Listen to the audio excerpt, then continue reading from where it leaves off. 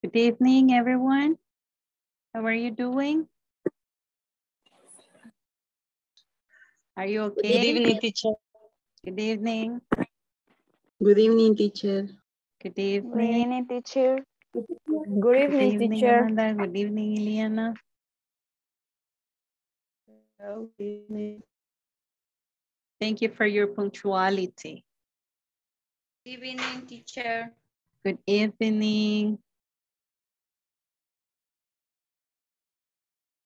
I think it was cut out, right? Hello, Carla Raquel.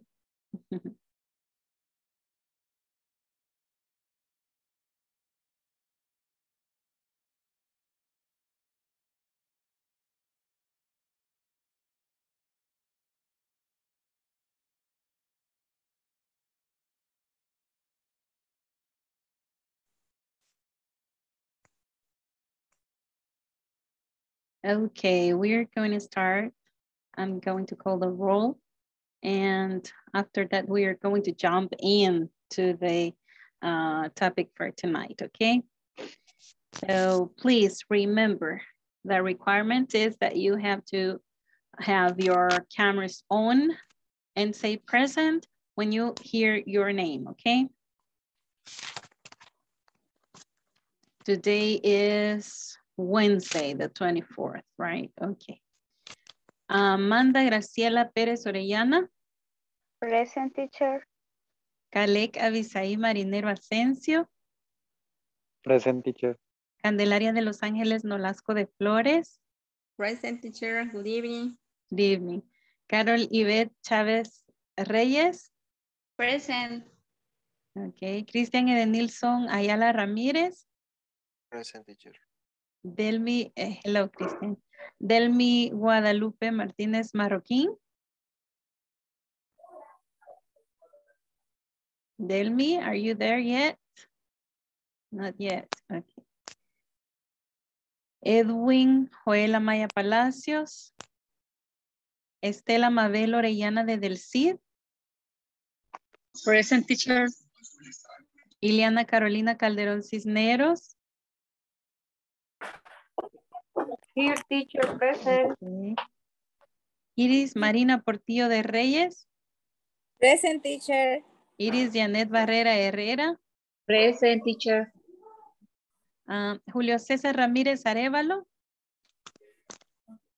Present, teacher. Karen Marisela Rivera de Martínez. Present, teacher. Carla Raquel Mendoza Hernández. Present, teacher. Kenny Lisette Cuellar de Barrientos. Present, teacher. Levin Giovanni Martínez.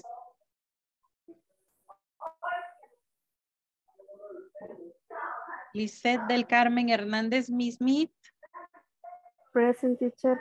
Okay. Marta Lidia Godínez.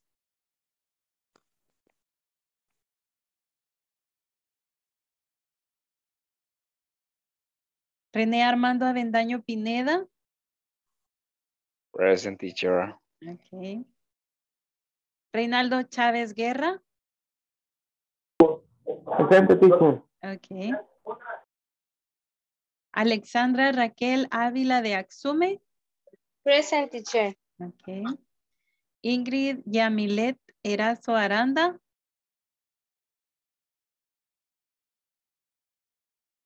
Jessica del Carmen Vázquez Vázquez. Present. Carla Janet García González. Present. María Magdalena Ronquillo Magaña. Present. Marielos Janet Cornejo Erazo. Present. Okay. Present, teacher. Ok, Marielos. Vilma Consuelo Guzmán de Girón. Present, teacher. Okay, there we are, guys.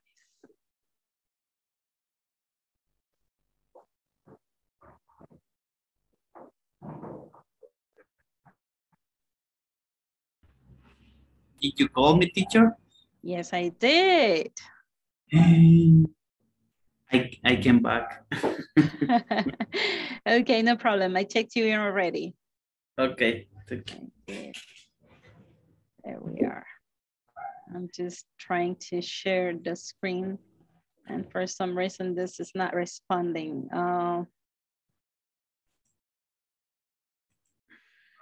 Okay.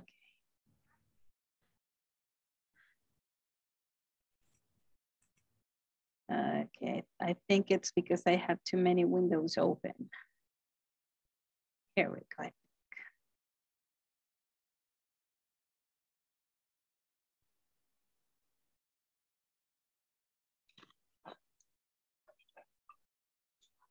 Okay.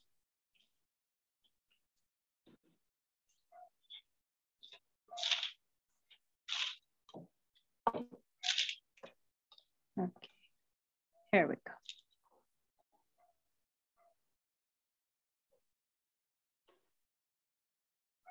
The topic for tonight is something that is very important for us when we start a conversation or when we want to share about our activities, right?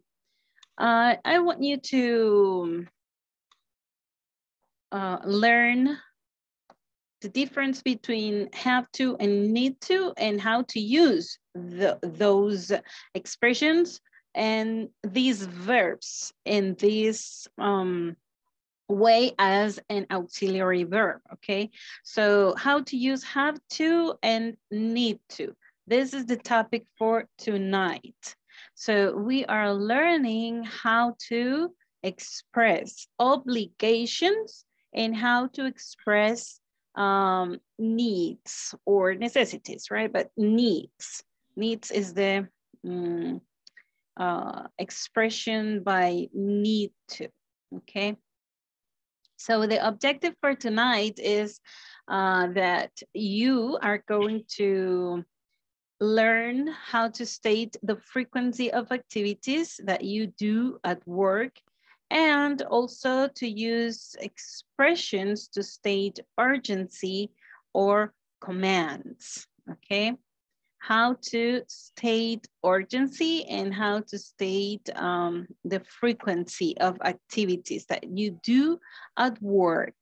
Also, commands, okay? The agenda for tonight is we are, one second, it moves. Okay, the agenda for tonight is, well, we presented the objective already, and we are having a short feedback about the imperatives, and also we are going to add or expand a little more this vocabulary about imperatives, and we are having a reading comprehension activity tonight in the breakout rooms, and have to and need to. We are learning this tonight, and also the urgency expressions. In our manuals, we have some conversations, so we are going to practice them. The session one-on-one for tonight is Amanda's turn, okay? Amanda's turn tonight, and I don't know, is Amanda there? Is it Amanda there? Yes. Okay, are you staying tonight? Ahora le toca su sesión 1-a-1, ¿ok? Yes, teacher. Ok, there we go. Bien, entonces entremos al feedback, entremos al repaso. Ok, a ver, quiero escucharlos. What was the topic from the last class? The last class, we saw the commands. Yes, commands. ¿Y cómo se llaman así en un libro? ¿Cómo buscaría ese tema usted? I don't know, like a suggest. Suggestions are different. Suggestions are different, yeah. But it's a little the same. Do you think so? I think so. Okay, suggestions? Because the command is an order. It's an order, yes. Yeah. It's an order. And the suggestion is like I don't know how can I explain it, but Like a but again? hello? Impositive. The correct word is imperatives. Imperative. Imperatives. Ajá. Si ustedes lo buscan en Mm. un libro, ustedes buscan oraciones imperativas, ¿verdad? Imperative sentences o imperatives, ¿ok? Pero no van a buscar imperatives sentence, ¿ok? Sentences, no. Van a buscar o imperatives o imperative sentences, ¿ok? ¿Sí se nota la diferencia de lo que estoy diciendo? Mm. ¿Sí? Sí, se nota. Okay. Then, let's start with this. What are the imperatives we were saying last class? Even though there are some others, okay, even though there are some others, so let's check this. What's the structure of an imperative sentence? What is the structure? What is the structure?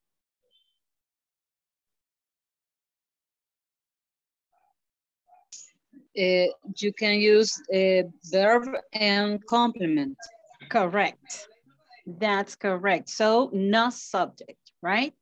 No subject in these sentences. It's only the verb and a complement saying an activity, right? So let's look at this list I made for you. I prepared this for you. So imperatives at the office or at your workplaces, okay? Depending on the activities and responsibilities that you have, right, in your job position, or maybe your colleagues, right? Maybe you are not the one in charge of answering the phone. So you ask to colleague that he has to do this or she has to do this, like answer the phone, right? A ver, recordemos entonces, la estructura de una oración imperativa no tiene sujeto, ¿verdad? Tiene el verbo y tiene el complemento, describiendo la acción que quiere usted que la otra persona haga, ¿verdad? O que su jefe, por ejemplo, quiere que usted haga. Entonces, tenemos el verbo como un infinitivo. Decíamos que aquí no ponemos to, ¿verdad? No ponemos to antes del verbo, sino que va solito, como la forma base del verbo.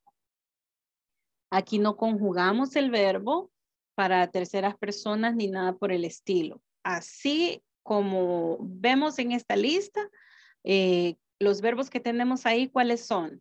A ver.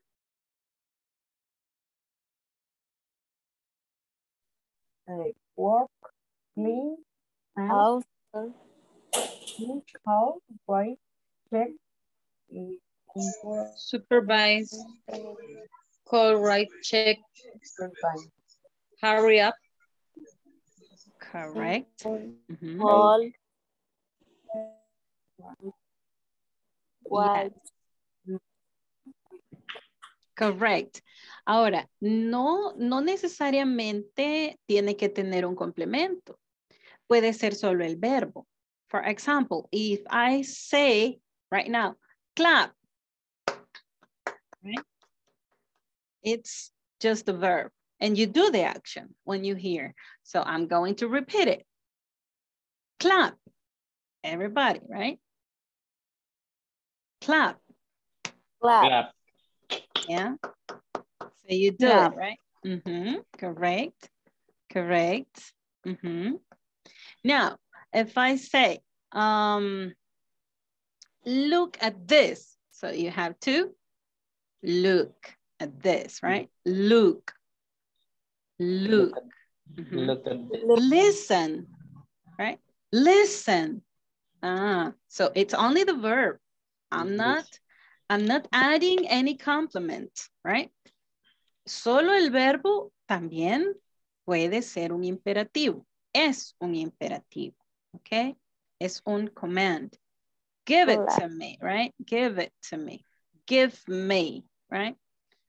Solo el muy verbo es un imperativo. Puede ser un command. Okay, now let's see at the office. Answer the phone, right? Answer the phone. Supervise the employees. Supervise the employees. Work on the stats. Work on the stats. Probablemente su jefe le dice, ¿verdad? Trabaje las estadísticas, right? Work on the stats. Clean up your area. Clean up your area. Aquí el verbo es completo. Clean up. Okay, clean up. This is a phrasal verb. Clean up your area. Send me the files. Send me the files. Envíeme los archivos, right? Send me the files. Sign the checks. Sign the checks. Call the supervisor. Call the supervisor, right? Write the report. Write the report. Check your email. I sent you something, so check your email. Hurry up, hurry up, okay? Hurry up. Okay. A ver, ¿y en su oficina qué instrucciones dan ustedes, por ejemplo, a su, no instrucciones, sería commands, ok? Quiero que se haga una diferencia entre una orden y un command. Un command no solamente es ordenarle a alguien como tal la palabra, ¿verdad? Haga tal cosa, haga tal otra. No, puede ser, por ejemplo, usted está en la mesa, right? Y le pide a alguien, pass me the salt, ¿ok? Pass me the salt. No es una orden, right? Está pidiéndole a alguien que haga algo, es un command. Entonces viene la otra persona y realiza la acción. So, pass me the salt. O están, por ejemplo, en una reunión, ¿ok? Pay attention, right? Pay attention. Entonces, no necesariamente es una orden que se sienta como algo así de un jefe, ¿verdad? Sino que son todas las cosas que normalmente estamos pidiendo que se hagan o que nos ayuden o que nos pasen o que nos den, right? Igual nosotros, ¿verdad? A nosotros nos piden esas cosas, ¿ok? Esos commands. Ok, now, eso es en la oficina, right? A ver, regálenme entonces, vamos a escribir por acá lo que ustedes me vayan contando, que en su oficina usan como commands. Vamos a ver. Think about some commands that you use in your workplaces.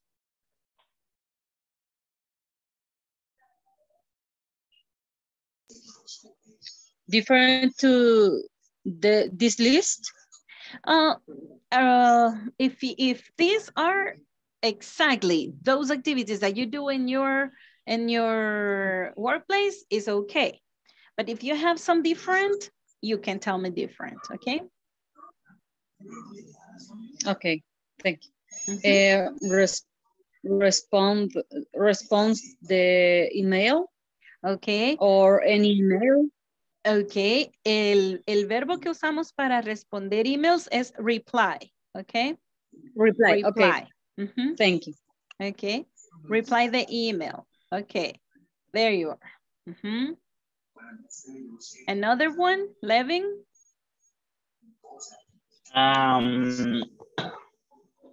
Clean up your area. Okay.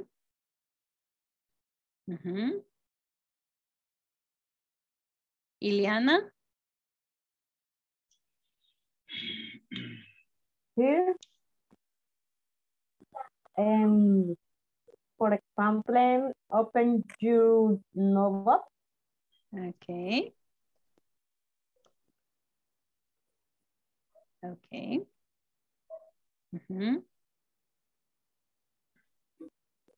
Vilma?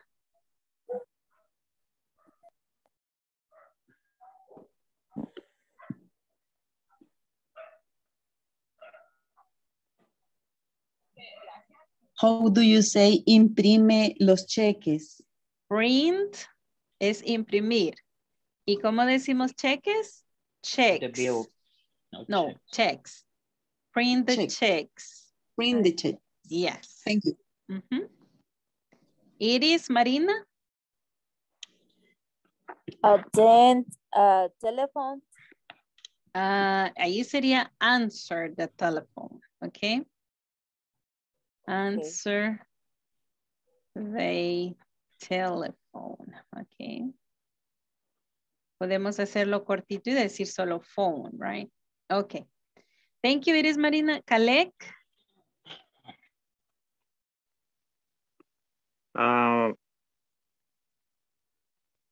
Tres.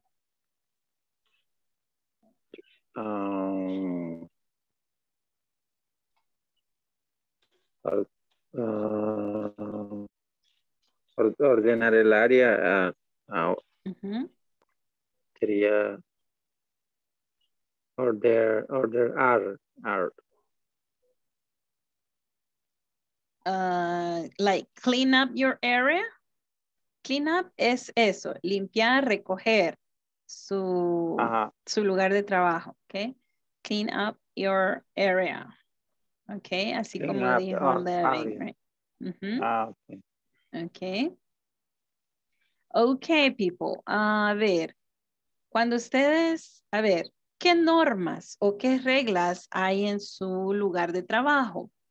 Let's talk about the schedule, for example. If you have to respect your schedule, okay? And your entrance time is at 8 in the morning and you arrive late, for example. Imagine that you arrive late. Then what does your boss tell you? What does your boss tell you when you arrive late?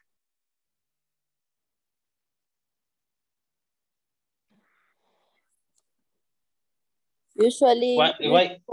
every day. Okay, usually?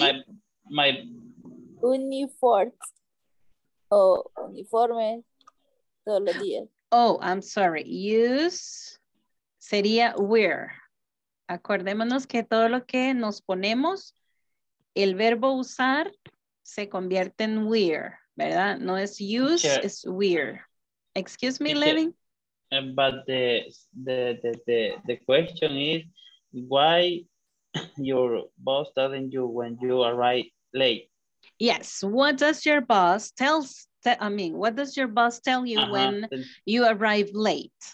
Well, he tells me why are you coming late? Okay. He's very late. A few Okay. minutes after, but my boss is I don't know that word, extravagante. Like picky? Like that. Okay. And he doesn't tell me more, but the first one told me, why are you coming late? I tell him the traffic was very hard. Okay.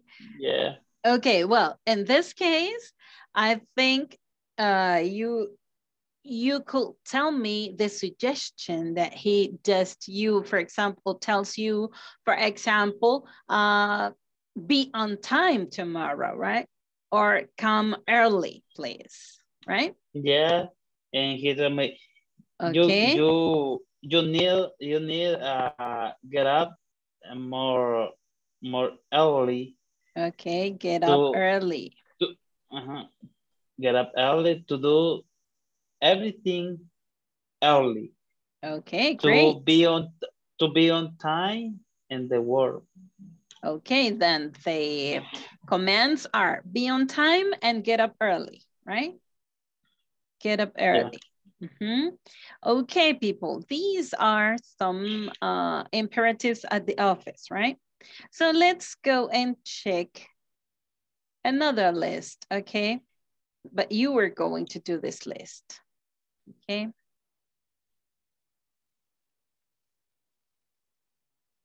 For example, the imperatives here at your English classes. The first one and the most important is do your homework in the platform, right? Do your homework. ¿Qué otra cosa les vive constantemente diciendo la teacher? Vamos a ver.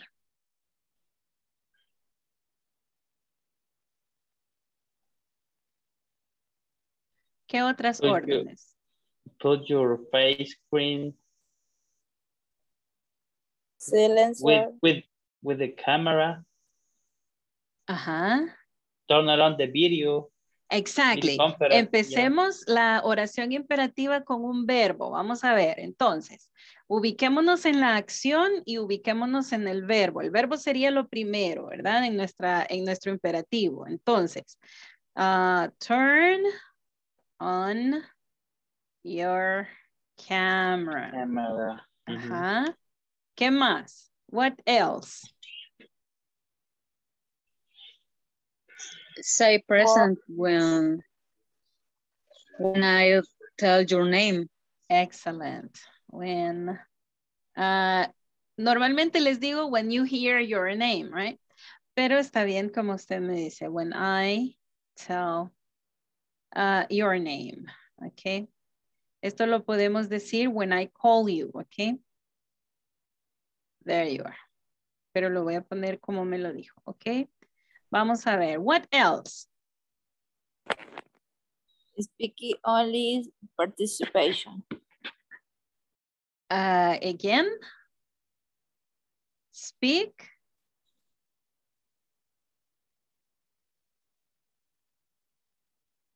Only participation.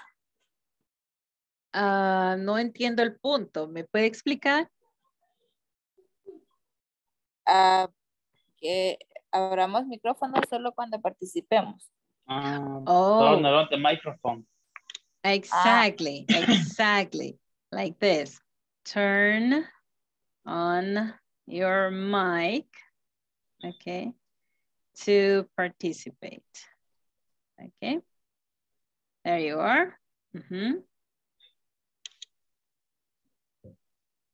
What else? Work on the platform. Work on the platform.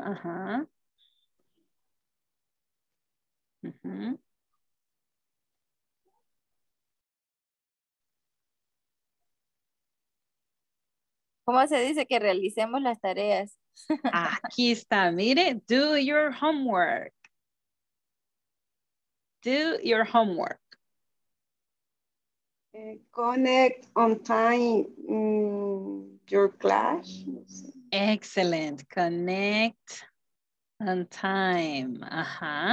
Okay, to class. There you are. What else, guys?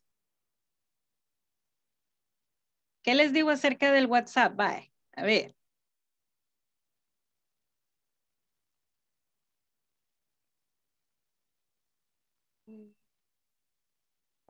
Please attention.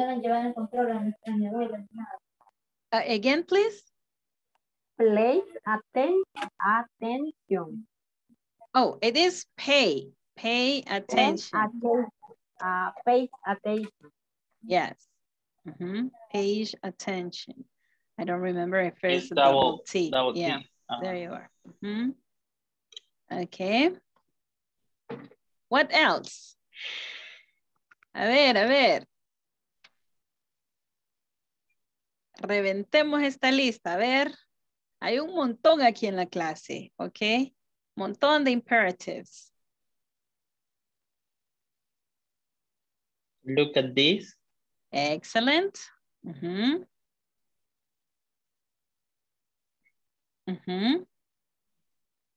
Cuando les digo que vayamos a los breakout rooms. Everybody participation in the room. Okay. Participate. Pero hay algo más todavía ahí bueno, en cada actividad siempre hay un command, ¿verdad? ¿Se han fijado? En cada actividad. Talk with your Go classmates. practice. Go practice. Okay, yes. Practice Esto siempre se los digo, fíjense. Practice your vocabulary, ¿ok? Practice your vocabulary. Practice your vocabulary. Y yo los felicito porque quizás es el primer grupo que en este año, porque en otros años pues sí, ¿verdad? Pero en este año quizás es el primer grupo que no ha costado para nada que todos hablen inglés, right? Que usen lo que ya conocen, right? Así que los felicito. Bien, practice your vocabulary. Now, for example, vamos a ver. Cuando les digo que vayamos al manual,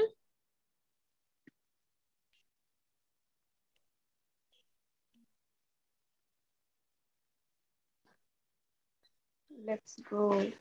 ajá. Let's go. Work in, That.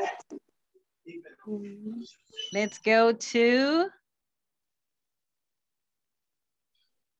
Let's go to the manual. No.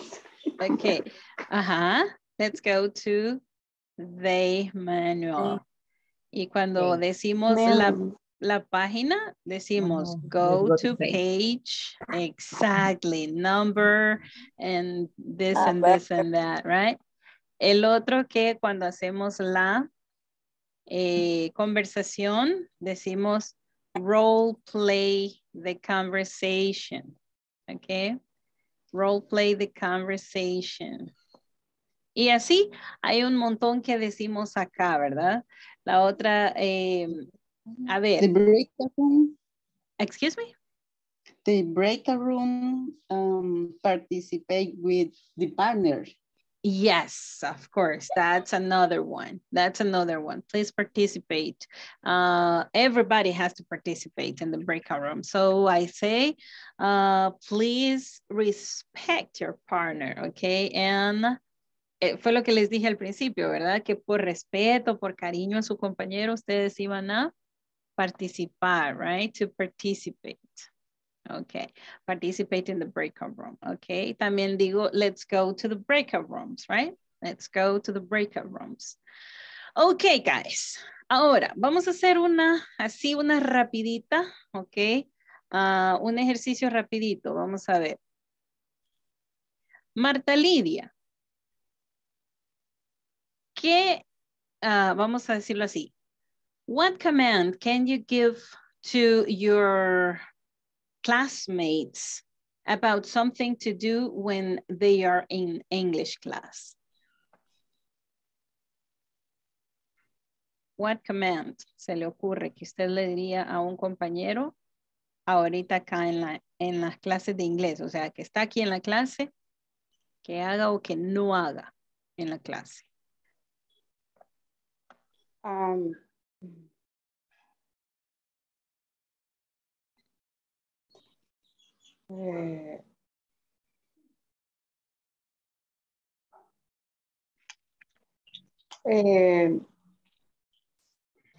Practice your vocabulary. Excellent. Practice your vocabulary.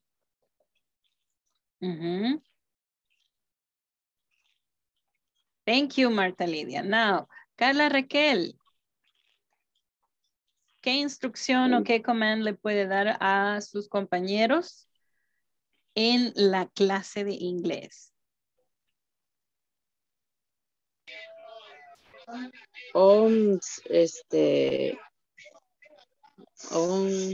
Tal vez encender las cámaras. Ok, turn on. Así, mire, Raquel. Turn on your cameras. Okay. Teacher, can I say do the feedback or review the class? What way is that correct? ¿Usted le quiere decir que lo hagan en este momento en la clase? O ajá, como... que repasen. Do feedback, no. No, review. Review sería. Review, yes. Review the class. Yes, review. Or revise. Review or revise, okay? Review. Okay.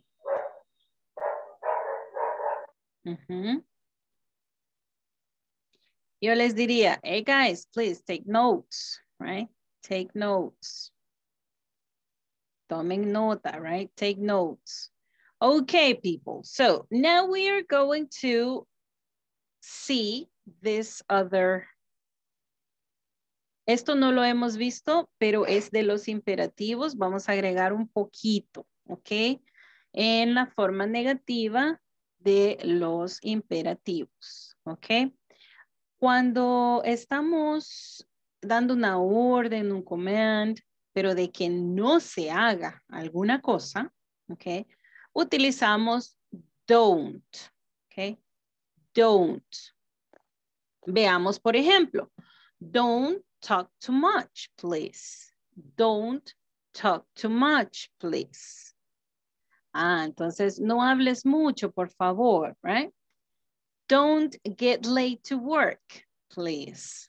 Esto nos pueden decir cuando llegamos tarde, ¿verdad? Nuestro trabajo. Don't get late to work. Don't get late to work, please. ¿Ok? Una prohibición también puede ser, don't send personal emails, please, when you are at work, right? Don't send personal emails, please.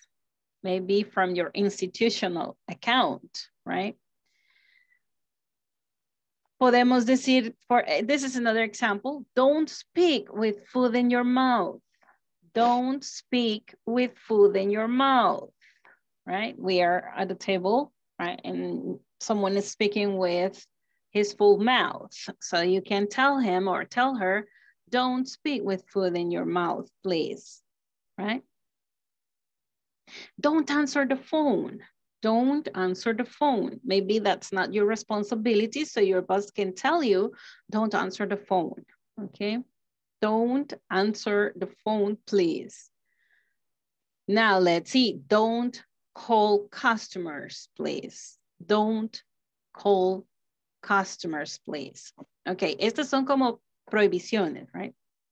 Ahora, si utilizamos never, okay, never, diciéndole a alguien que nunca haga algo, no podemos mezclar don't, never, okay? O es don't o es never, pero no don't, never. Entonces, never talk too much, nunca hables demasiado, right? Never get late to work. Never send personal emails. Never speak with food in your mouth. Never answer the phone. Never call customers. Ahora, si le queremos decir a alguien que se detenga de hacer una cosa que nos está haciendo o que está haciendo. Sí, Reinaldo, dígame.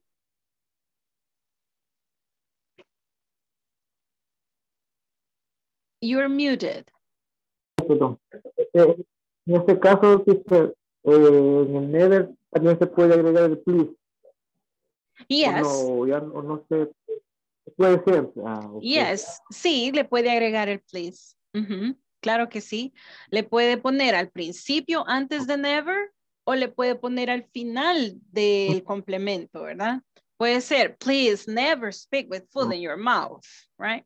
O puede ser, never speak with food in your mouth, please. Y da lo mismo, ¿ok? Okay. Thank you. Ok, ahora si queremos decirle a alguien que se detenga de hacer lo que está haciendo o se detenga de hacer una actividad que a usted no le gusta o whatever, right? Que se detenga de hacer algo que está haciendo. Tal vez no en el mero momento, sino que puede ser un hábito, puede ser algo constantemente, puede ser una responsabilidad o una acción que está haciendo que no es su responsabilidad y se debe detener de hacerlo, ¿ok? Por ejemplo, en su lugar de trabajo o en su casa, ¿verdad? Su esposo, su esposa, whatever. O sus niños, right? O la persona que les ayude con la limpieza o con los quehaceres. Usted le puede decir, stop, pero el verbo cambiaría, ¿ok?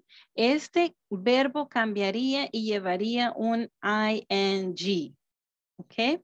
Si ustedes ven stop Es un command, es un imperative y es muy útil para nosotros, por eso yo se los doy acá sin ver la gramática del ing. Solo sepan que stop, el siguiente verbo que acompaña ese stop, lleva ing. For example, stop talking too much. Okay? Stop talking too much. Tell me, Levin. Excuse me, teacher. Can I use to between stop and the another verb? No. Again, please. If you can use to. Can I use the word to between the word stop and the another verb? When you are using this as an imperative, no. When you are using this as an imperative, no. Maybe when you are using stop in a different context, yes, you may use that. Yes, in a different context. But here, I'm going to transform it. Always we are going to transform the next the verb with the ing. Yes, correct. Correct. Este verbo stop pertenece a una lista de verbos que requieren que después de ellos se escriba ing, la forma del verbo. Entonces, este es uno de esa lista. Lo vamos a ver más adelante porque nos toca ver el presente continuo, ¿verdad? Pero, tell me, Levin.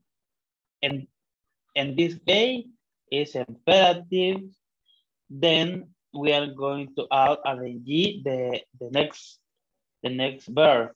For example, stop talking too much. Correct. Okay. Correct. Thank you, teacher. ¿Cómo sería entonces la siguiente? ¿Cómo sería entonces la siguiente? Stop getting late to work. Excellent. Stop getting late to work. Los voy a escribir para que no olviden esa parte, ¿ok? Permítanme. Okay, like this. Sorry. Like this. Talking too much. Estamos en stop, okay? Stop talking too much. Stop getting late to work. Stop. ¿Cuál sería la siguiente, chicos? Jóvenes aún. Fading. Stop sending. Stop fading. Yes. Stop speaking. Next one. Answering. Okay. So, don't answer. And the last one? Calling. Correct. Calling. Pero este es solamente para cuando le decimos a alguien que se detenga, que ya no haga eso que está haciendo, ¿verdad? Entonces, también es un command. También es un command. Ahora, hasta este momento, do you have any question? Do you have any question so far? Como usted decía, teacher, el stop es algo que se sobreentiende, porque tengo un ejemplo, una prima, bueno, con su niña, la niña le hizo, como decimos a buen salvadoreño, un berrinche, se le tiró al piso, llora y llora y llora, y solo le dijo, stop, y la cipotía por arte de magia se compuso. Entonces no fue necesario que ella le dijera que se detuviera de estar llorando, precisamente. Exactly. Solo le dijo, Yes, yes. Eso sería si usted no va a decir todo lo que usted no quiere que haga esa persona. En este caso, pues sí, era un berrinche y no se iba a poner la mamá a decirle, mira, deja de estar haciendo, y a argumentarle, ¿verdad? Con una sola palabra, como nosotros en español, no. Vean. O ya basta, right? Basta. Could be teacher, stop keeping calm. Stop. Keeping calm. Keeping calm. C-A-L-M. Oh, stop, keep and calm. Okay, okay, yeah. Yes, correct. Yes. Okay, guys. Con mi esposo. Good. I think it's going to work. I think it is going to work. stop yelling at me, right? Stop whatever you want to say to your husband, right? Okay. Normalmente como las riñas o disgustos, right, between husband and wife or wife and husband is arguing, right? It's arguing too much. So stop arguing, okay?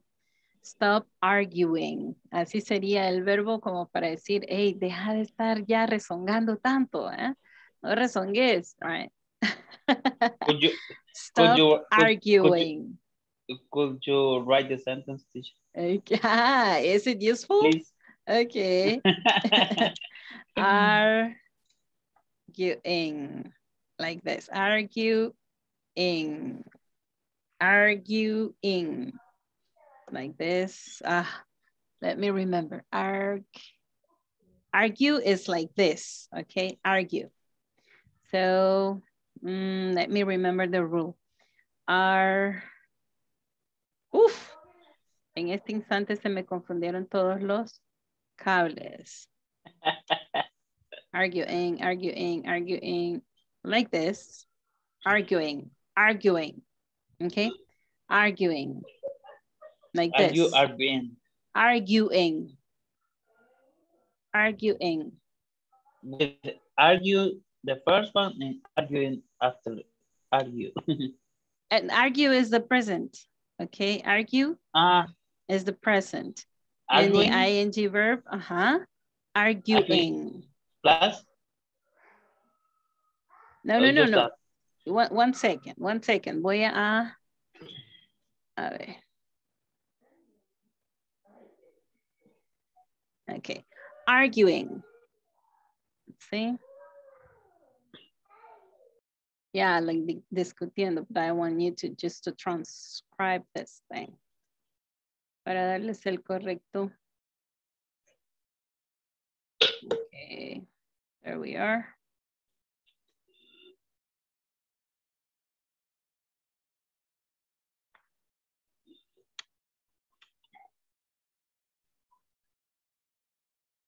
Arguing. Solo estoy chequeando el spelling. El spelling. Okay. Ok. Vamos a poner acá. Ok, discutiendo. Yes, arguing. Yeah, I was correct. Okay, I was correct. Argue is the present. Okay, arguing sería stop arguing. Stop arguing. Este sería el ing verb form que se llaman gerunds. Ok, esos se llaman gerunds, los que llevan ing. Bien. Entonces sí, cuando uno le dice a su pareja, stop arguing. Right. What was the meaning, teacher? Discutiendo. Right. Como rezongando. Arguing, como argumentando, right? Something like this, right? Ok, ya me detuve mucho en el arguing. Vamos a ver, vamos a continuar porque vamos a ver unos ejemplos usando never. Ok, never. Vamos a ver estos ejemplos solo para poder pasar al siguiente tema, que recuerden que el tema de hoy es have to and need to. Need to. Yes. Okay, these are some examples. Okay. Usualmente en canciones, en situaciones románticas, ¿verdad? Tal vez han escuchado never wait for me, right? Never wait for me. Pero es una frase normal, común y corriente. Por ejemplo, si usted siempre llega tarde a la casa y no llega a tiempo para cenar, por ejemplo, y su esposa le dice, bueno, esto es a los hombres, a su esposa les dice, ay, no, te estuvimos esperando y nunca que apareciste para cenar, ¿verdad? Entonces, never wait for me, just have dinner, right? Have dinner and never wait for me. I'm going to arrive at the time that I can arrive, okay? So, never wait for me. Es como un ejemplo para ubicar por ahí. No es solamente una cosa romántica, ¿verdad? Como quien dice, me voy, never wait for me, right? No. Ok, no es una ruptura de una relación. No, no, no. Qué romántica he venido hoy. A ver, never call customers. Never call customers. Ese lo vimos en la lista anterior, ¿verdad? Cuando nos están diciendo que no hagamos eso como una regla, ¿verdad? Never bring your problems to the office. Never bring your problems to the office. Anda con una gran carota, ¿verdad? Que no quiere atender a nadie. So never bring your problems to the office. No traigas tus problemas a la oficina. Okay, never answer the phone. Never answer the phone. Okay, it means like a rule or something, right? Never shut the front door. Never shut the front door. Nunca cierres la puerta de enfrente, right? También puede ser como un advice, ¿verdad? Como un consejo, some advice, como quien dice, no cierres tu puerta, ¿verdad? No cierres tu puerta, right? Never shut the front door. Never shut the front door. Bien. Shut as what close. the meaning with shut? Close. Like a close. Close, yes. Okay. Ajá. Pero ese shut se usa solo ahorita con never. No, not necessarily. No, no, no. You can use it in any other context. Shut. Shut Pero is... se pudiera usar la frase closet así con el never. Yes, of course. Never close. Never close the front door. Yes, you can say that too. Gracias. Okay. I'm sorry, I have a question, teacher. Tell me. And then this word I never heard before. Shut. And this one is to this context like don't shut the front door to the opportunities. Yes, too. Yes, that's what I was trying to, yes, that's what I was trying to explain, right? It could be literal like the front door, the principal door, right? Or the main door in the building, never shut the front door. But maybe, for example, otro significado, or another meaning could be you never shut your front door, right? Never shut, yeah? Don't close yourself, right? Don't close yourself to new opportunities. También puede ser usado, for example, if you have this policy in your companies. Maybe the boss never shuts the doors. So it's an open doors policy, right? Open doors policies. Every door is open in that building because that's the policy. You may transit in the whole building and you may go to ask questions, you may go to give suggestions, or maybe to propose your plans, right? Or maybe a new project. You can bring everything that you are, be creative and show it to your boss. So that's like never shut the front door. Yes. Okay. Sí, puede ser a como se usa en el contexto. Okay. Okay, according to the context. Okay, guys, let's go and let's jump into the difference between have to and need to. Okay, normalmente, nosotros tenemos responsabilidades en nuestro trabajo, ¿verdad? Obviamente para eso nos contratan, para realizar una labor con una lista de actividades y responsabilidades, right? But some of these activities are obligations and some are needs, okay? Some are needs or necessities, right? Needs. So let's see, when we use have to, we are talking about obligations. And an obligation is a thing we have no choice about doing. You cannot decide, okay? Things we have no choice about doing. So it means I have to get up early, Okay, I have to be on time in my job. I have to work on the stats. I have to answer the phone. I have to call clients. It's an obligation. It's an obligation. But what if you want to talk about something that is not an obligation, but you need to do in order that another thing be done? For example, here, when we talk about, voy a cambiar esta palabra de acá, perdón. Ok. Me vuelve a salir, vamos a ver. Voy a cambiar esto, o agregar, ok. Needs, ok. Needs are necessities, okay. And a necessity is a thing that is necessary to do in order to achieve a certain goal. Maybe, for example, this is just an example, okay? I need to buy the food, okay? I need to buy the food. So, the thing that is necessary in order to achieve this goal, okay, like I have to buy the food, the necessity or the need is that I need to look for a job, right? I need to look for a job. If I want money, right?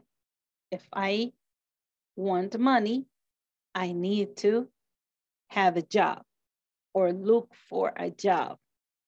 Okay, so needs are things that are necessary to do in order to achieve a certain goal.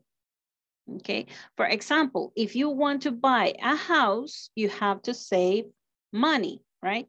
Pero en este caso, no es have to, sería I need to save money. Okay, if I want to buy a house. Or maybe if I want to buy a car as a goal, right? So I need to save money. Okay. Pero también, déjenme ver si tengo aquí el slide. Pero también llega como un momento en que el lenguaje ha evolucionado tanto, ¿verdad? En que no se nota la diferencia entre need or have to. Veo dos manos levantadas. Vamos a ver. Le voy a dar el tiempo primero a Iris y después se lo doy a Levin, ¿ok? Bien. Bajó la mano, Levin. Yeah, of course, Así se había quedado. Yeah, of course. Okay, Iris, what's your question?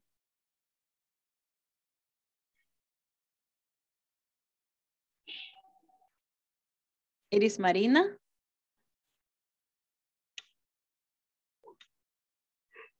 Se nos desconectó. Quizás eso quería decir. Se le descargó el teléfono. Maybe. Creo que have es del verbo tener, ¿verdad? Exactly. Es del verbo necesitar. Yo necesito. Ok, el verbo Ejemplo, have tiene diferentes significados, ok. Los dos significados generales es tener y haber, ok. Tener y haber. Pero en este caso, exactly. Pero en este con caso. tercera persona cambia, ¿verdad? Es has. Yes, correct. Es lo que vamos a seguir en la próxima slide, pero es correcto. Para la tercera persona cambia, has. Vamos a ver una cosa. En este caso, este have, ok, es tener, ¿verdad? Pero no solo tener de poseer, no es tener de que yo poseo, ¿verdad? No, sino que es tener de tener que, ¿ok? Tener que. Este to que ven acá debe de ir siempre junto para que signifique una obligación, ¿ok? ¿Y qué continúa después de have to? Sí, ahí es donde continúa una actividad o un verbo, ¿ok? Una acción. Entonces, vamos a ver unos ejemplos acá para que veamos esto, ¿ok? The obligations, okay? Obligations. Lo que decía su compañera. Have to para el pronombre I, you, we, and they es have to. Okay? Have to. Y miren lo que continúa. Un verbo. Miren. Un verbo en tiempo, no conjugado. En este caso es una forma base del verbo. ¿Ok? Forma base del verbo. Miren. Have to call, have to arrive, have to be, have to have. Esto nunca vayan a tener miedo de que, bueno, en español nosotros tenemos aquello de la redundancia, ¿verdad? Pues en English, como cada uno de estos verbos tiene su significado distinto. For example, have to have. Have to have. Tener que almorzar, ¿verdad? ¿Ok? Eso es como en español. ¿Cómo? Right? Esa frasecita, ¿cómo? Los tres cómo tienen un significado distinto, ¿verdad? ¿Cómo? Right? Estoy comiendo y alguien me dice, ay, vos cómo comes. ¿Cómo? Right? Entonces, en English or here is almost the same thing. Have to have.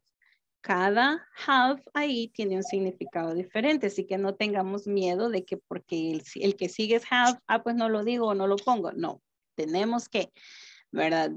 Poner ahí have. Lo digo porque muchas veces ha pasado y es común eso que suceda, el pensamiento ese. Bien. Para los pronombres de la tercera persona, que son he, she, it, ok, tenemos la forma has. Miren. Has, pero va has to. ¿Y qué le sigue? El verbo, pero aquí ya no le agregamos letra S, miren. Dígame, Carla. Tell me, Carla. Tengo una pregunta. ¿Por qué se le agrega el to? Esa es eso es algo establecido. ¿Ok? Eso es algo establecido. Como nosotros cuando expresamos una obligación, le agregamos la partícula que. Por ejemplo, yo tengo que ir. No digo solo tengo ir, ¿verdad? Digo tengo que ir. Entonces es lo mismo acá. Este to le hace las veces de ese que nos significa a nosotros en español, ¿verdad? I have to have lunch. Lo hace como parece un infinitivo, ¿verdad? Parece un infinitivo acá. Pero en realidad este to es parte de este, ¿verdad? Have to. ¿Ok? A ver, veamos entonces los ejemplos. Iris Marina, you had a question before of leaving.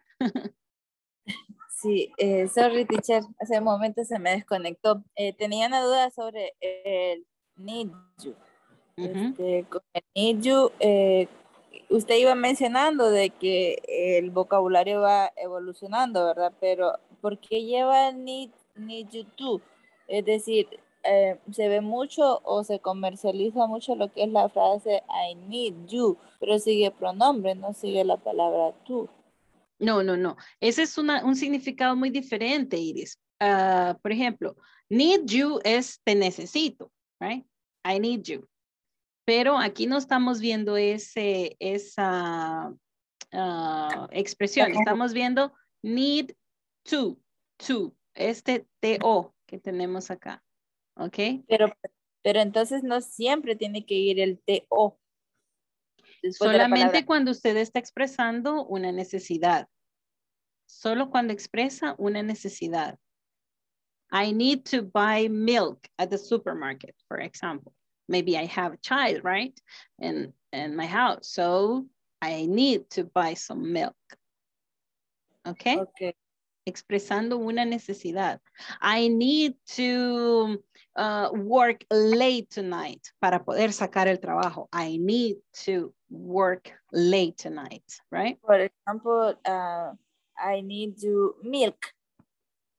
Ahí tiene que agregarle el verbo. Por eso estamos viendo los ejemplos ahorita, Iris, para que ahorita vamos todavía en el have to, En la que sigue, yo le explico el need to. ¿Ok? Ok. Gracias. Ok, bien. Vamos a ver. Acá tenemos el have to. Decíamos que have to es para estos pronombres la forma have y el verbo no cambia, ¿verdad? No cambia. Igual para la tercera persona no cambia el verbo, lo que cambia es el auxiliar, en este caso has to. En vez de have se conjuga y se oye has to. Se pone has to. ¿Ok? Bien, vamos a ver. El primer ejemplo que tenemos acá. A ver, who wants to read it? Christian, please read these examples.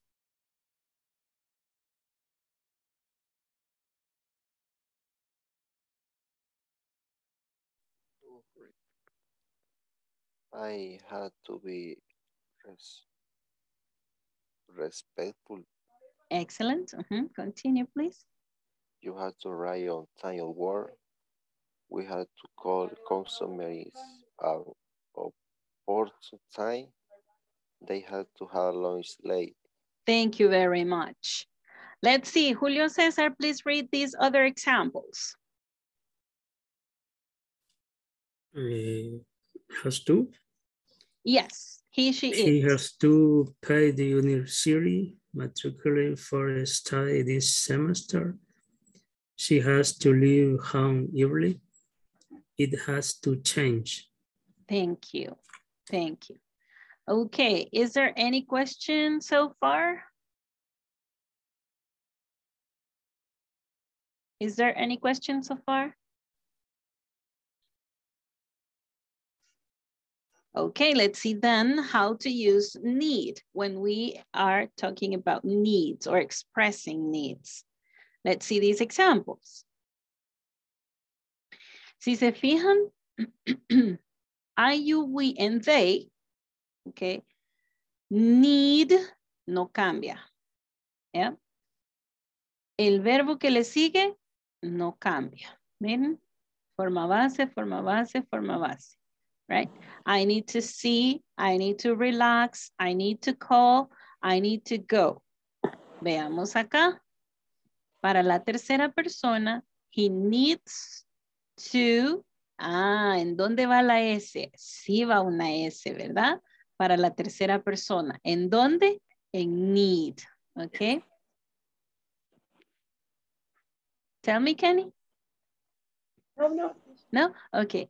He needs to lose weight to become a model, right?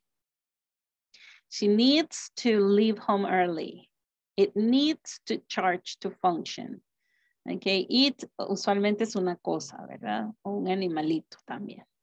It needs to charge to function. For example, my phone, right? It needs to charge to function.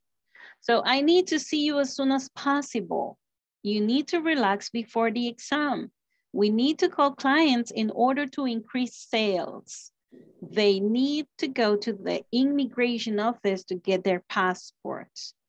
Vemos entonces que se necesita hacer una cosa para que otra cosa suceda, ¿verdad? O se logre un objetivo. Veamos entonces.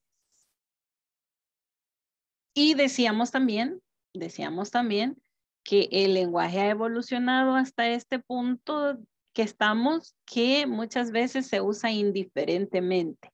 ¿Ok? Se usa indiferentemente el need to and have to.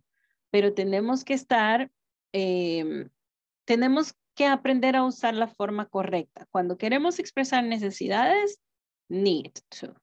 Cuando queremos expresar obligaciones, have to. ¿Ok? So now, please,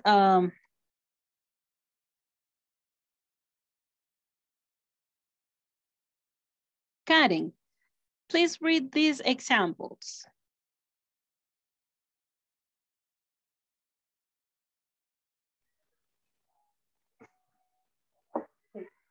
Perdón. Please read these examples. Read. I need to. Yes. Yes. I need to see you as soon as possible. As soon as possible. As soon as possible. Okay. Continue, please. You need to relax before the exam. Yes. Next one. We need to have plans in order to increase sales. They Okay. need to go to the immigration office to get their passport. Ok, acordémonos cómo se pronuncia este verbo, need to, ok. They need to, ok. Vemos estas dos E, usted sabe que es una I, ¿verdad? They need to. Go to the immigration office to get their passport. Excellent. Thank you very much. Marielos, please read these other examples. He, she, it.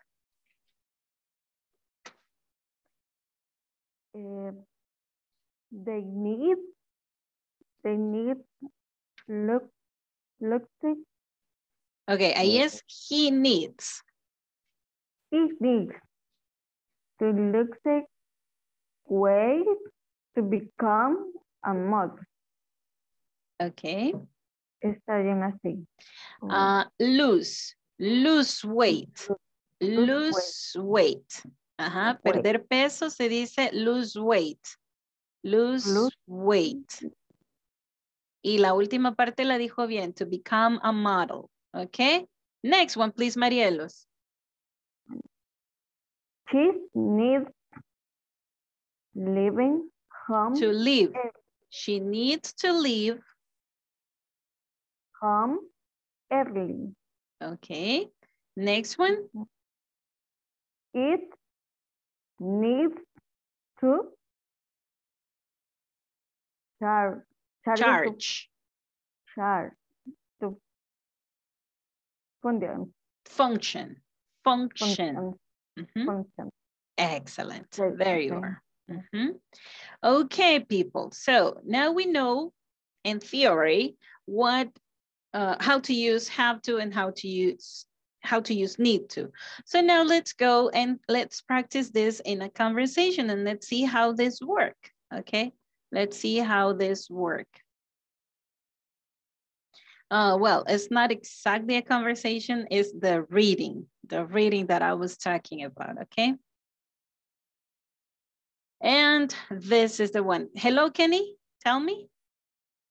Teacher, quería preguntar en el caso de have to and has to, podríamos decirlo como tener que. Y el need to, ¿cómo lo puedo necesito relacionar? Ajá, necesito. Y luego el verbo que corresponde, ¿verdad? De acuerdo necesito llamar a los clientes para generar algo. Exactamente. Exactamente. Por eso es que cuando ustedes escuchan a un nativo de inglés queriendo transformar esto a español, dicen necesito que, dicen ellos, ¿verdad? Porque aprenden cómo tener que, pero en realidad para nosotros es más fácil porque solamente decimos necesito, ¿right? Sí se puede decir necesitar que, pero es otro contexto. No me son. Y afectamos en tercera persona need con la S por ser un verbo y no afectar el verbo que continúa.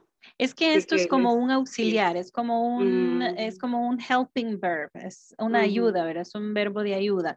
¿Qué es lo que hace? Que da la idea de, por eso es un helping verb, porque nos ayuda a expresar algo. Entonces, por ejemplo, un helping verb es do, ¿verdad? Para el tiempo presente.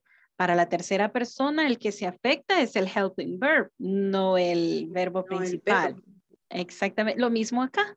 Lo que se afecta es el helping verb y no el verbo principal. Okay? Thank you, teacher. Okay, there you go. So, guys, we are going to listen and let's read along, okay? You are reading when you listen to this guy talking about his activities, okay? Oh, I remember that I have to share the screen in a different way for you to listen to that. I'm sorry, guys. 1 second.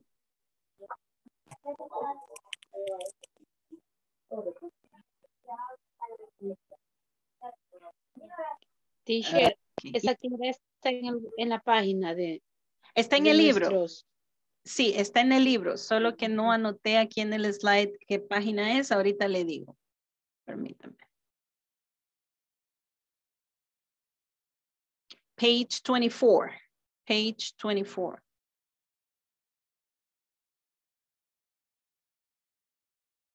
Let's go back. Okay.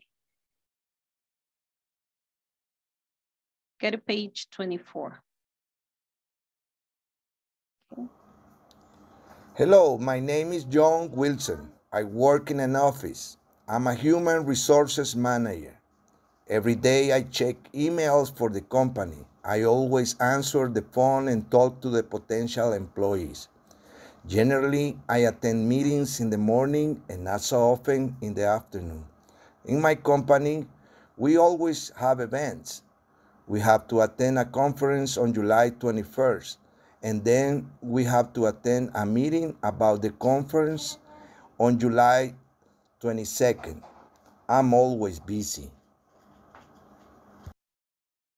Okay, let's listen to that again. Hello, my name is John Wilson. I work in an office. I'm a human resources manager. Every day I check emails for the company. I always answer the phone and talk to the potential employees.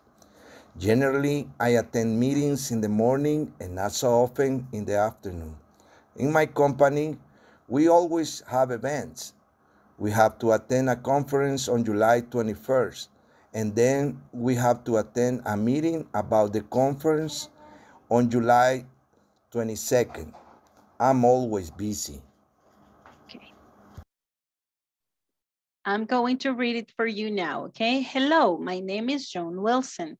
I work in an office. I'm a human resources manager. Every day I check emails for the company. I always answer the phone and talk to potential employees. Generally, I attend meetings in the morning and not so often in the afternoon. In my company, we always have events. We have to attend a conference on July 21st, and then we have to attend a meeting about the conference on July 22nd. I am always busy. Ok. ¿Cuál va a ser su actividad? La que sigue, ¿verdad? Van a contestar, ok, si estas que están acá, estas oraciones están correctas. Y si no está correcto, entonces ustedes van a escribir lo correcto acá, de acuerdo a lo que está en esta lectura. ¿Ok? Bien, there in page 24 you have the instructions. Okay, just let me go there to show you. We are going to the breakout rooms, and please practice your vocabulary there. And also, just let me show you this, porque ahí tienen la instrucción. Preparen desde ahorita que van para allá su manual, ok? Page 24. Les voy a compartir acá pantalla para que lo vean. Okay. Page 24. Let's remember that we are talking about ongoing activities at the workplace. And let's read the instruction here. Read about Mr. Wilson. Check the correct sentences and correct the wrong ones. Okay. Check the correct sentences and correct the wrong ones. Okay. So You have the sentences right here, okay? And then you are going to say here, it's correct or not correct. And then you are going to write the correct one here if it is wrong, okay? ¿Estamos entendidos lo que vamos a ir a hacer? Yes, teacher. Okay.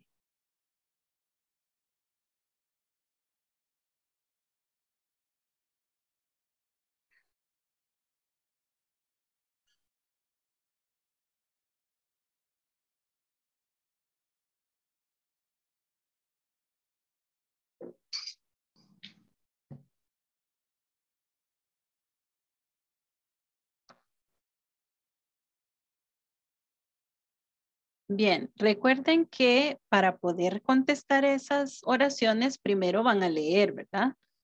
Es bueno que uno lo lea en voz alta y el otro escucha, ¿verdad?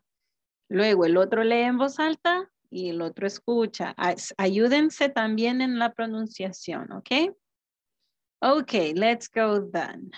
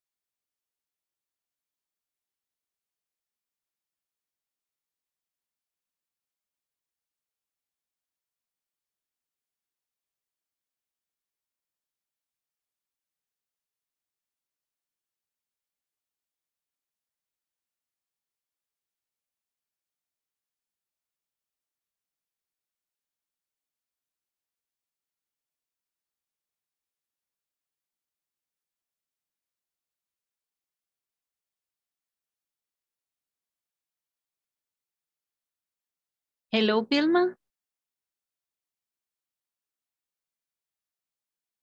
Ah, okay. Now I got it.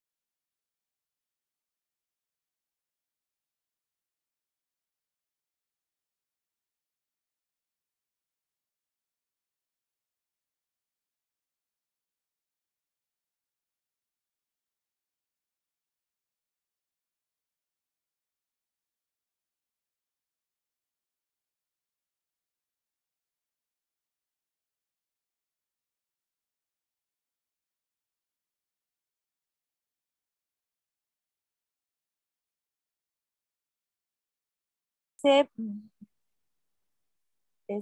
never answer the phone and tell the customer. Y él en realidad Is he always answer the phone and talk to customers? Potential employees. Así sería, ¿verdad? ¿Verdad, Jessica? Ok, ajá, que dice never y en the paragraph dice he always. Ajá, correcto. Ajá. I always answer the phone and tell the potential employees. Ujú. Okay. Okay. Four, he often attends meeting in the morning. Attends meeting. I attend meeting in the morning. Yes. Vaya, dice He that attend. often attends meeting in the morning. Ujú. Dice él attends meeting in the morning. Sí, está bien. Ujú. Sí. Yes, este sí está bien. Pero en caso de ser positiva no íbamos a ponerle ningún cambio, ¿verdad? Porque está correcto. Ujú. Sí. He often attends meeting in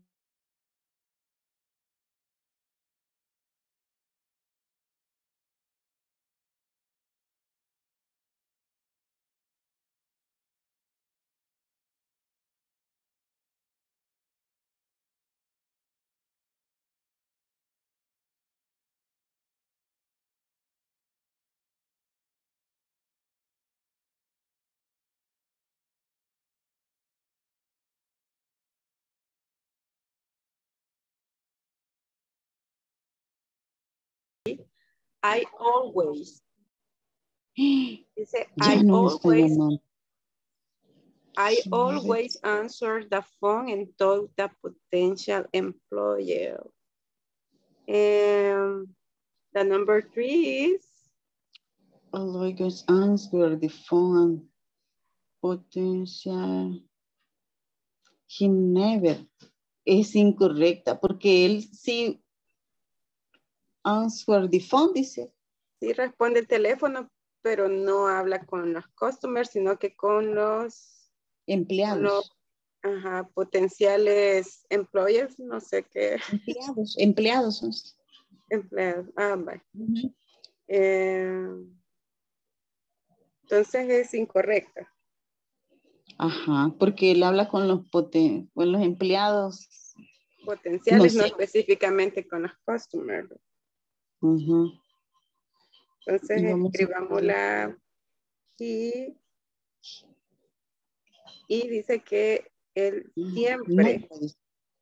Ajá. Y ahí dice nunca en la pregunta. He never answered. He always answers. He always tenemos que poner. Yes. Always. Answers the phone. Answers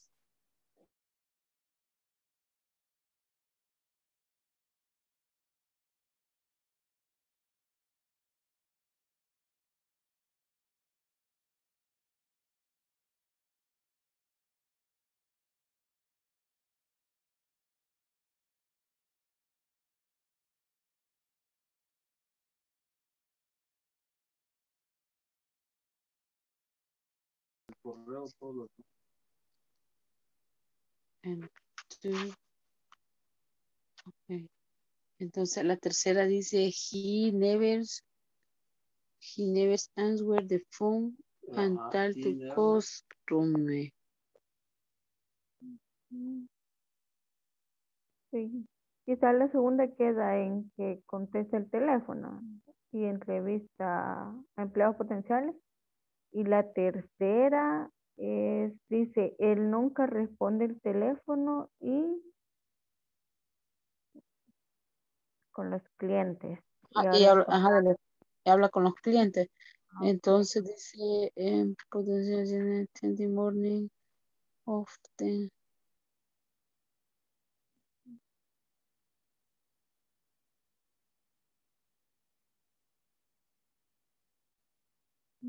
Quiero ver, él sí contesta el teléfono y habla con los clientes. No, habla con los empleados.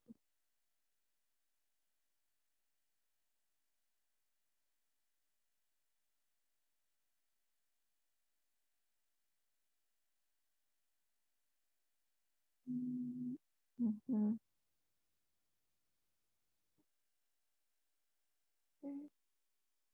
No sé,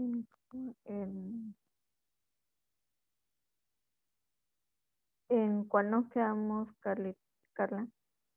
Ahorita estamos en la 3. Ajá.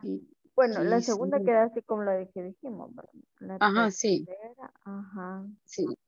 Dice, él nunca responde el teléfono y habla con los clientes, pero es que él sí contesta el teléfono. Pero aquí, ajá, pero como habla con los empleados, va, no con los clientes. Hello, girls. Hi, teacher. Okay, you were talking about this never, right? He never. ¿Y cómo dice en lo que él dice? Él dice, I always, right? Entonces, aquí tienen que ponerle que está incorrecta, it's incorrect, y aquí ustedes le tienen que poner la oración correcta. La tercera. En todas, en la que esté incorrecta, ustedes tienen que ponerle la correcta. Sí, pero ahorita quedamos en la tercera. Yes, number 3. For example, you say, he never answers the phone and talk to customers. Pero, ¿cómo dice en el párrafo? Él usualmente. No, en English. Hay ¿cómo se pronuncia? Algo ahí. Ajá. Yes. Answer the iPhone. The phone. The phone and tal to everything. Talk to potential employees, right? And talk to potential employees. Entonces, aquí en esta rayita, a la par del número 3, ponen que está incorrecto, ¿ok? Y en la línea a la par de la oración esa, ustedes copian exactamente cómo está en el párrafo. I always. Pero en este caso, acuérdense que es he, ¿verdad? He always answers the phone and talk to potential employees.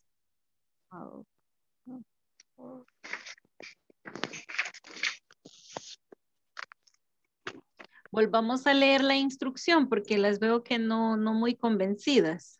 A ver, lean la instrucción, ¿cómo dice? Read about. Mr. Wilson. Check the correct sentence and correct the wrong ones. Wrong ones. ¿Qué quiere decir eso? Póngale un chequecito a las oraciones que están correctas y corrija las que están equivocadas. Sí. Eso es lo que dice ahí. Entonces, la número 3 está equivocada, ¿verdad? Porque no le habla a los customers.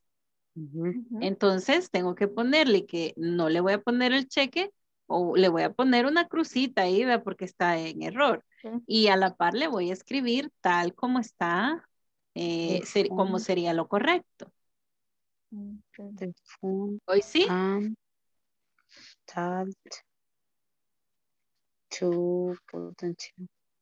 Pero verdad que seguimos en el grupo reducido o ya estamos en el general. No, siempre en el reducido. No se preocupe, María. Pues este es su tiempo. La pantalla.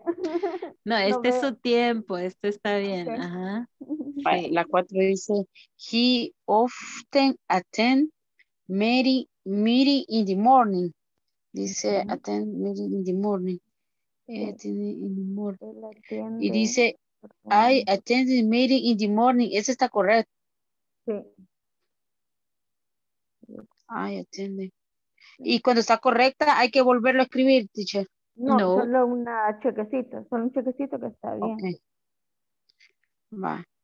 Dice, La otra él dice, nunca las 5. hace reuniones en la tarde. Afternoon. He never attend meeting in the afternoon. Afternoon, dice, no so often in the afternoon. In the morning.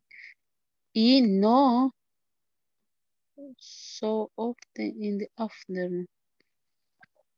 Y no, ¿qué significa? Ay, no asista. Y no asista a las reuniones, va. Dice, attend the meeting in the morning. No. Entonces, él nunca atiende reuniones. Ajá, está bien también, va. Okay, girls, I'm going to another group, so continue working and let us meet in the main room later, okay? Okay, bye, teacher. Okay, Thank you. Okay.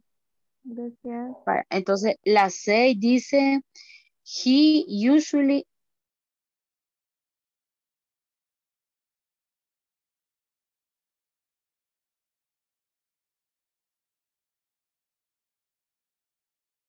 a conference on July. Sí. Ok. Bueno.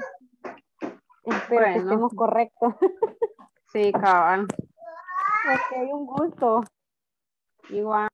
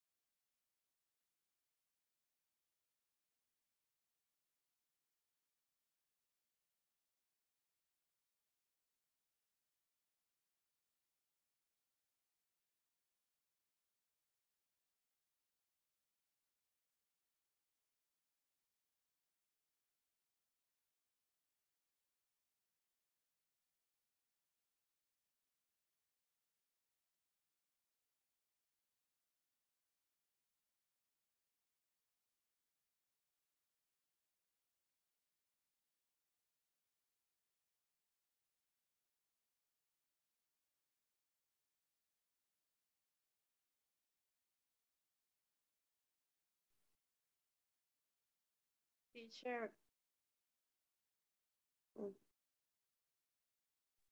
Hello, tell me. Teacher, en lo que se incorporan los compañeros, fíjese que mi máquina está tirando un mensaje de que ya se me va a apagar y no tengo el cargador en caso que me quede fuera de conexión. Oh, okay. Y no se puede conectar en el teléfono después. Voy a intentar. Okay. Okay. Kenny is middle week. Hello, Levi. Alguien que le preste el cargador a Kenny, por favor. No, Kenny, se lo presto. Thank you, Miss. Vaya, Marta Godínez le presta el cargador, Kenny. Yo se lo llevo también. Vaya, Julio. Salió mejor porque él se lo va a llevar. Que sale más rápido que pida uno en Alibaba. A domicilio lo va a llevar el compañero. Pero dígale también que le lleve cena, Kenny. No, hombre, solo el cargador, no, dígale. Tomemos nota, No me lo van a cargador con traer. cena. Cafecito, Kenny. Ah, pero con pan dulce, con pan dulce. No, sí, solo café, no. Y hay que acompañarlo. Okay, people. Now we are going to we're going to solve this activity. The first thing that we want to do is to read. Okay, we need to read this to comprehend what we're reading. Okay, so we are going to read these again. So I'm going to ask two of you to read the paragraph first. Okay, let me share the screen with you for you to read. There we go.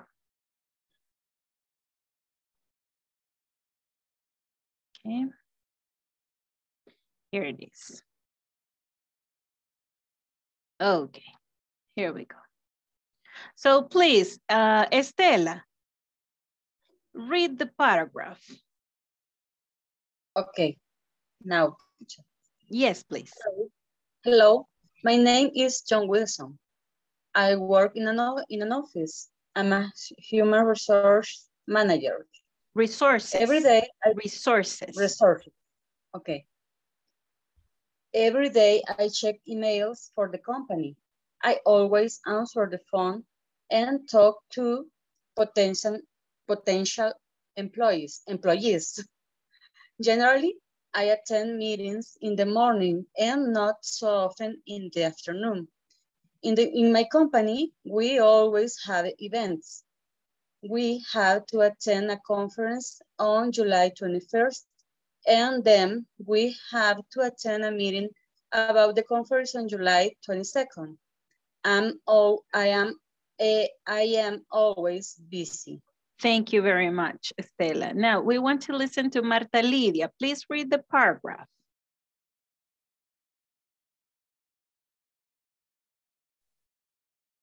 Okay. Hello, my name is John Wilson. I work in an office. I am human resources manager. Every day I check email for the company. I always answer the phone and talk to potential employees. Generally, I attend meetings in the morning and not so often in afternoon. In my company, we always have events.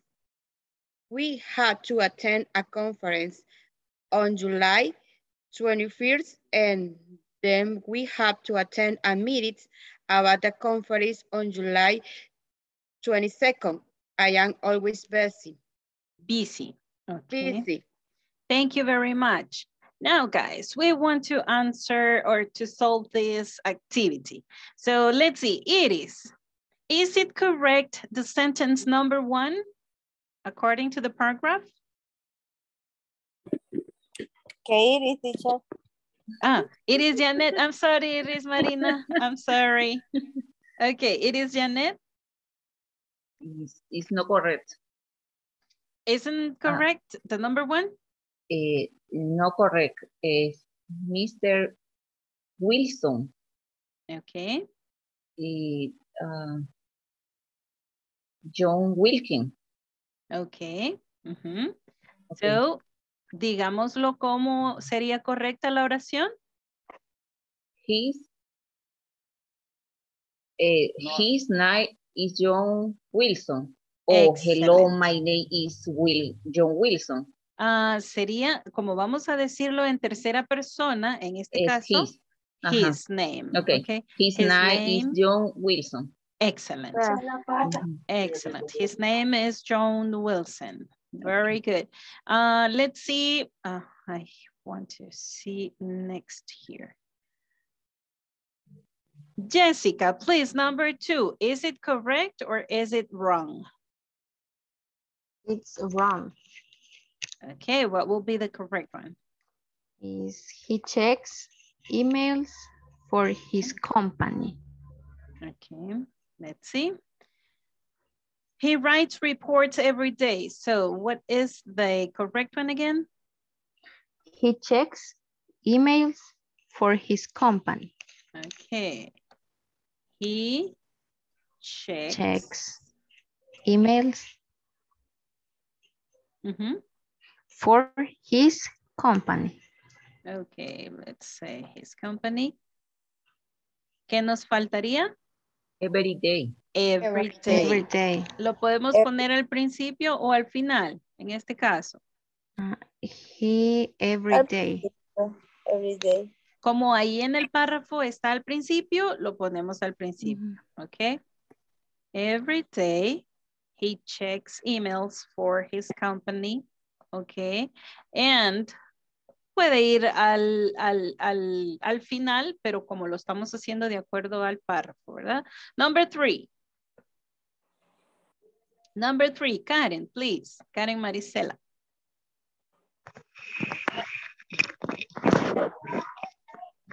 Is the room sería I always answer the phone and talk to potential employees. Okay, it is incorrect, so it is wrong. So the correct one is the one you said. He always answers the phone and talk, is the talk, right? And talks to potential employees, right? Correct. There you are. Thank you very much. Now let's see. Amanda, please, number 4. Is not incorrect. Okay. It is not correct. It is not correct or is correct? Is not. Okay, it is not correct. Tell me what will be the correct sentence. He attend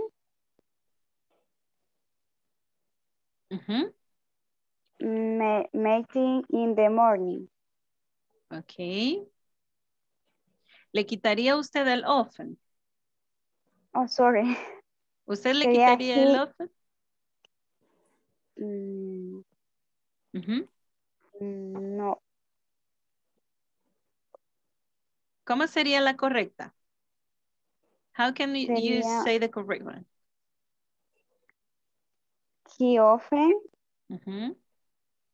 attend meeting in the morning. Okay, so it is correct, right? Okay. Okay, everybody, everybody agrees? No. No? What do you think, guys? What do you think? Correct. It's not correct.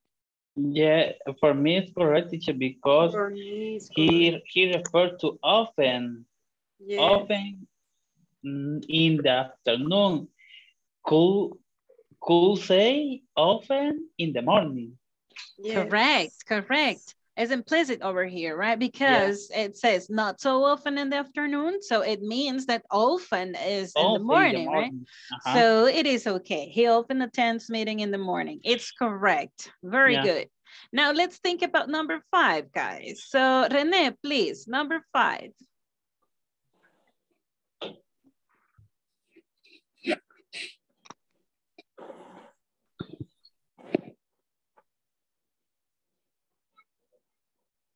You there, Rene? I'm here. Okay. I'm here. Number 5. Oh, so sorry. Okay, number 5. Let me check. Okay. Okay. He never attends meeting in the afternoon. Is it correct or is it incorrect?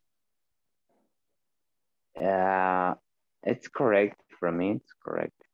Is it correct? You're paying attention. No, number 5. Number 5. Oh, Jesus. Oh, he never attends. Let me see. Okay.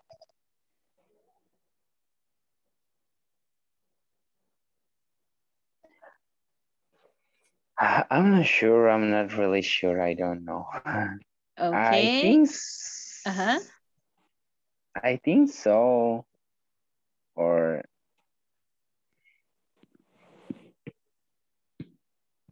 no, it's not correct. It's not correct. What will be the correct sentence then? He never attend meetings in the afternoon. Okay, ¿y cómo sería la correcta? How can you say the correct sentence? What's the correct sentence according to the paragraph? I think as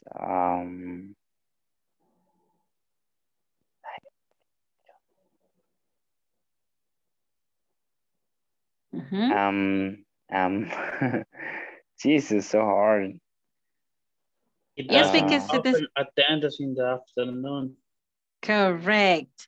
He doesn't often, right? He doesn't often attend meetings in the afternoon. Okay? Okay, perfect. There you are. Aquí ya estaba un poquito más complicadita, ¿verdad? Vamos a ver. His name is John Wilson, right here. Voy a borrar estos para poder continuar con los otros, porque no me da el espacio. Okay. Let's see.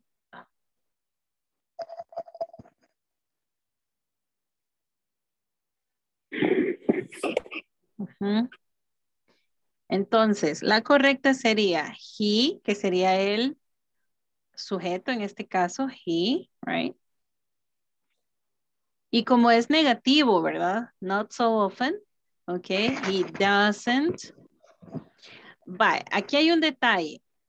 Don't often sería si ahí dijera I don't often. Pero como no hay un sujeto y está uniendo las dos oraciones, entonces se usa esa partícula, not. Ok, and not so often. Ahí ya no mete, ya hace una sola idea, ¿verdad? Entonces, para hacerlo una oración, entonces ya tenemos que separarlo y decir así. He doesn't often, okay? He doesn't often attend meetings in the afternoon. Okay? Y ahí estaba lo complicadito ya, ¿verdad? Ya en una negativa ya se siente un poquito, pero es de recordar que para las oraciones negativas utilizamos el auxiliar do or does, dependiendo de el pronombre, right? Okay, number 6. Carol, please.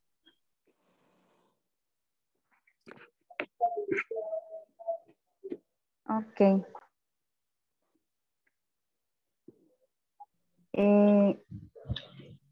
It's not correct. It's not correct? Okay. Why? Can you tell me the correct one? Sería he always had events in his company. Then it's true, I think. Okay. Why? Because here it says usually, right? But here they're saying the second one is always, 90%. right? Excuse me? The first one is always.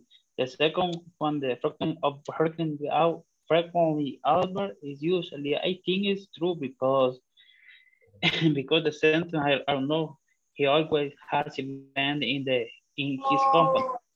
Ok, pero aquí estamos diciendo que si está correcto o si está incorrecto de acuerdo a cómo lo dijo en el párrafo, ¿verdad? Entonces, si lo dijo con always, así lo tendríamos que poner, ¿no? Entonces, that is wrong then. Yes, it's wrong. So he always has events in his company. Okay, so number 7. Let's ask here, Maria Magdalena, please.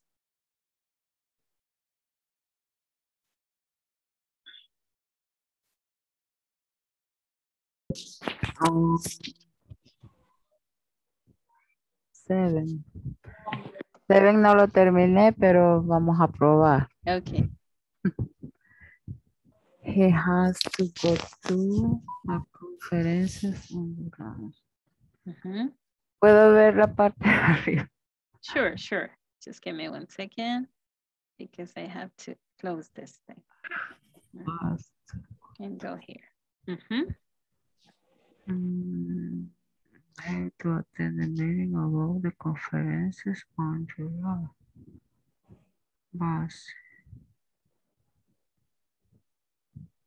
No está correcta. Is not correct?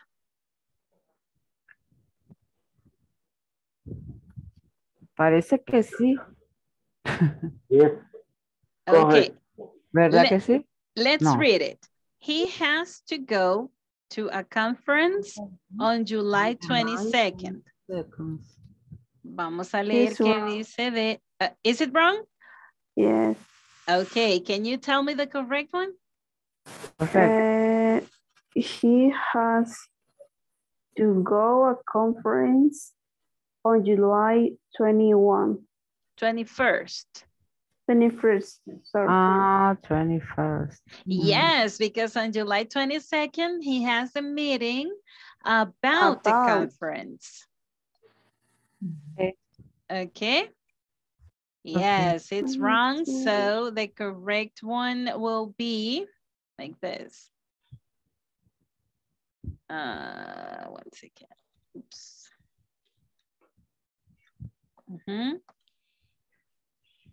He has 21st es la diferencia.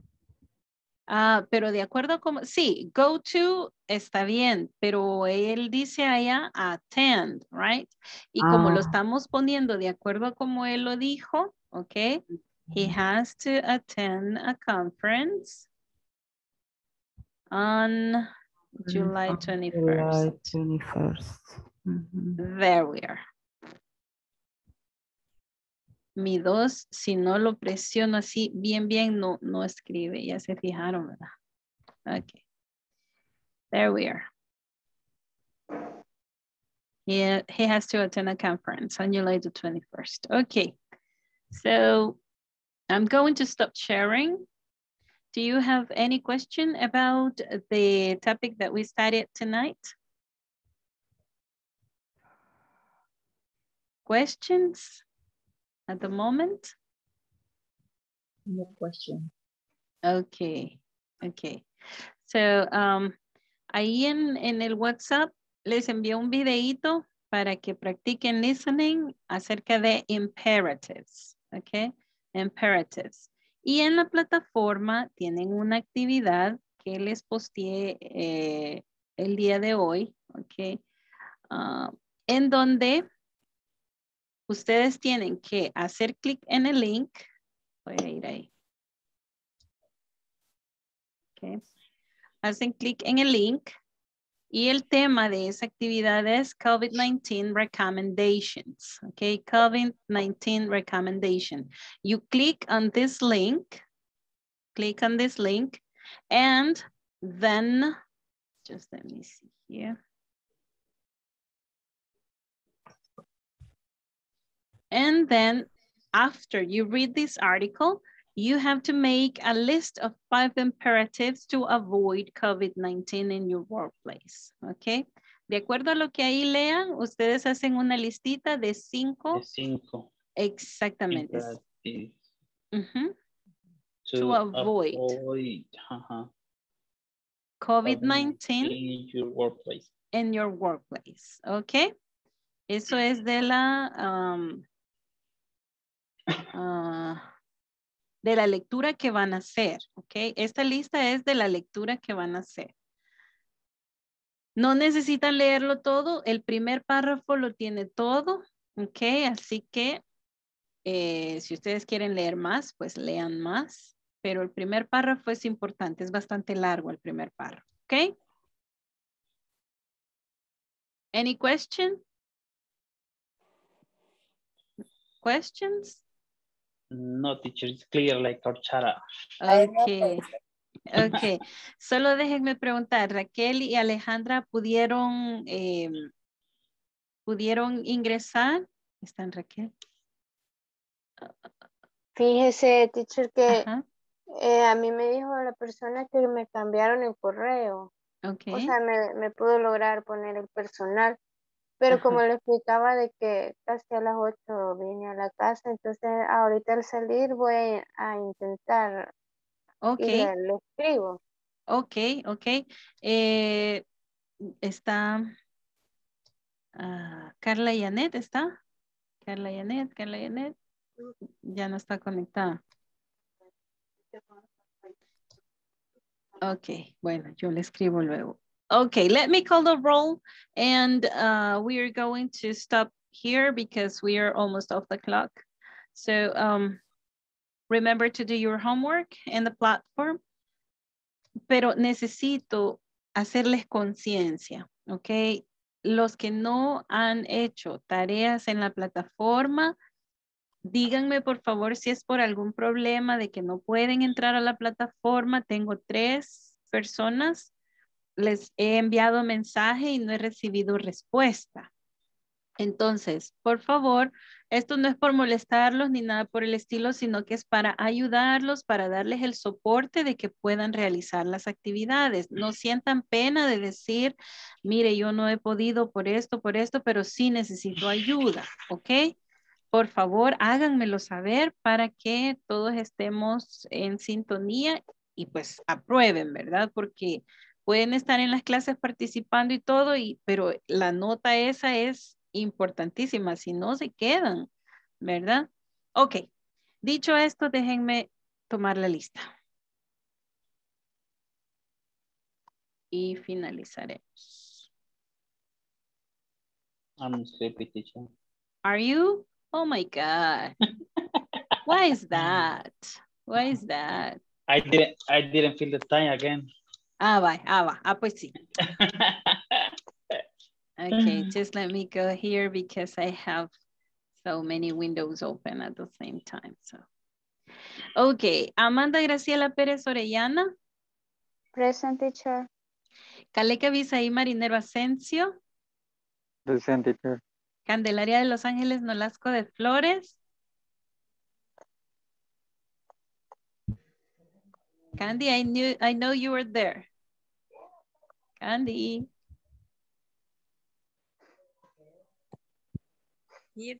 Okay.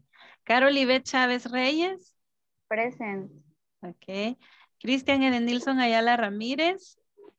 Present, teacher. Okay. Delmi Guadalupe Martínez Marroquín. Edwin Joel Amaya Palacios. Estela Mabel Orellana de Del Cid. Present, teacher. Iliana Carolina Calderón Cisneros. Here. Iris Marina Portillo de Reyes. Present, teacher. Iris Janet Barrera Herrera. Present, teacher. Julio César Ramírez Arévalo. Present, teacher. Karen Marisela Rivera de Martínez. Present, teacher. Carla Raquel Mendoza Hernández. Present, teacher. Kenny Lisette Cuellar de Barrientos. Present, teacher. Levin Giovanni Martínez. Ya se fue a dormir. Ajá. Lisette del Carmen Hernández Mismit. Present. Marta Lidia Godínez. Present, teacher. Ok. René Armando Avendaño Pineda. You still there? Reinaldo Chávez Guerra. Present, teacher. Ok. Alexandra Raquel Ávila de Axume. Present. Ingrid Yamilet Erazo Aranda. Jessica del Carmen Vázquez Vázquez. Present. Carla Yanet García González. María Magdalena Ronquillo Magaña. Present. Marielos Janet Cornejo Erazo. Vilma Consuelo Guzmán de Girón. Present. There we are. Okay, people. So thank you very much for attending the class tonight. And see you tomorrow. Okay, do your homework, please. Okay, see you tomorrow. No estoy entre esos tres, teacher, que no hicieron las tareas, porque casi no he hecho nada. Good night. ¿Cómo no? De verdad. Pero perdón, antes que se me vaya la niña, se me va. A ver. Se me fue. No. A ver. Aquí me toca. Amanda, ¿está todavía aquí? Here, teacher. Oh, okay. Phew. Okay, there you are. Sorry, Amanda, sorry.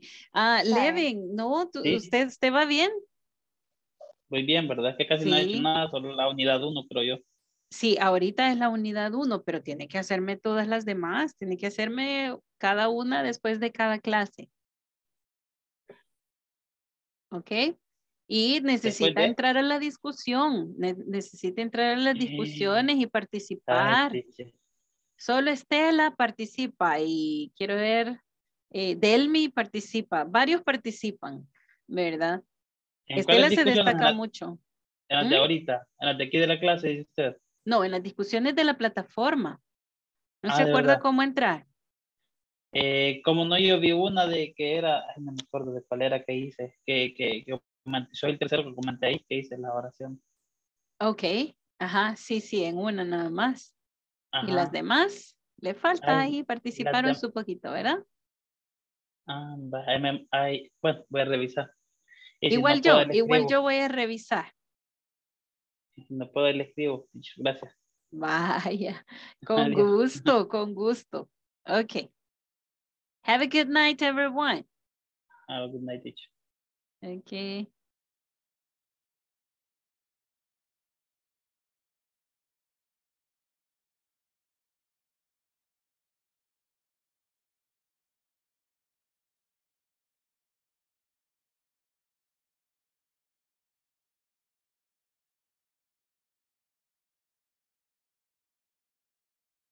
Hello, Renee.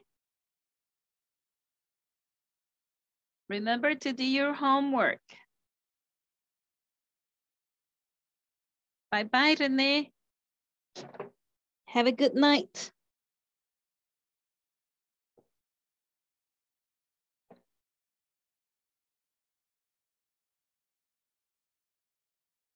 I'm sorry, Amanda. Es que tenemos que estar solitas, ¿ok? Para que Sí, usted está haga bien, sus teacher. consultas. Okay, Renee, I'm so sorry, but I have to do this.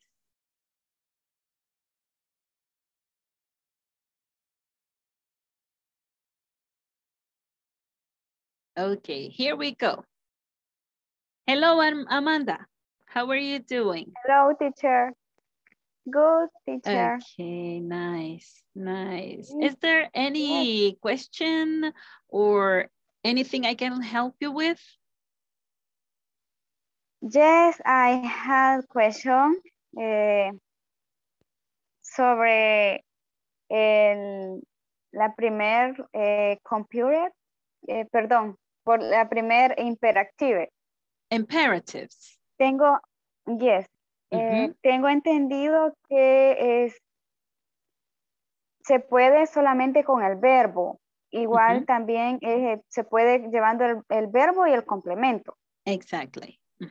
Exactamente así es. Correcto. Solamente un ejemplo sería clean your room to his day. Okay, can you repeat that, please? Clean your room. Okay. Excellent. His day. This day. This day sería today. Okay. This day. This day. Ajá. Sonaría más bonito si dijéramos today, ¿verdad? Pero depende de lo que usted quiere decir, ¿verdad? Está bien decir this day, ¿ok? Ok. Yo lo diría today. Today. Okay. Yes, ajá. Es una forma más, como más formal. ¿El qué? ¿El this day? Today. No, lo que pasa es que existe una palabra para nombrar this day, ¿verdad? Okay. Entonces, la palabra para nombrar this day es today. Ajá, exactly. Sí, pues ahí tenía ese error. Sí, pero no es problema. Usted puede decir this day dependiendo del contexto, ¿verdad? Porque puede ser que otro día no, ¿verdad? No puede pasar de este día, por ejemplo. Ok, ¿cuándo se usa this day? This day es demostrando el día de hoy. Por ejemplo, this day is special, ¿ok? This day is special. Ahí sí, porque estoy demostrando el día de hoy. Pero today es para decir hoy. ¿Ok? Hoy. Exactamente, hoy. And this day es este día. ¿Ok? Okay, teacher. Sí puede decir clean your room this day. Ok, sí lo puede decir, pero como le repito, suena como más bonito decir today. Today. Ajá. Okay. Es más común. Ajá, o sea, resume this day and today. En una sola palabra en vez de dos palabras. Ok. Ujú. Me quedó una duda. O en stats. Stats. Ajá. Esto Se agrega. significa... Perdón, Amanda, dígame. Se agrega ing al verbo. No. Ok, ese solamente era como agregándoles, extendiéndoles un poquito el vocabulario. Estaba yo hablando de los imperativos que son como prohibiciones o negativos, ¿verdad? Utilizamos don't, por ejemplo, don't sleep in class, ¿ok? Don't sleep in class. Entonces, imagínese que usted lo está haciendo y lo vuelve a hacer mañana y mañana se vuelve a dormir. No puede ser. Entonces la teacher le va a decir, stop sleeping in class.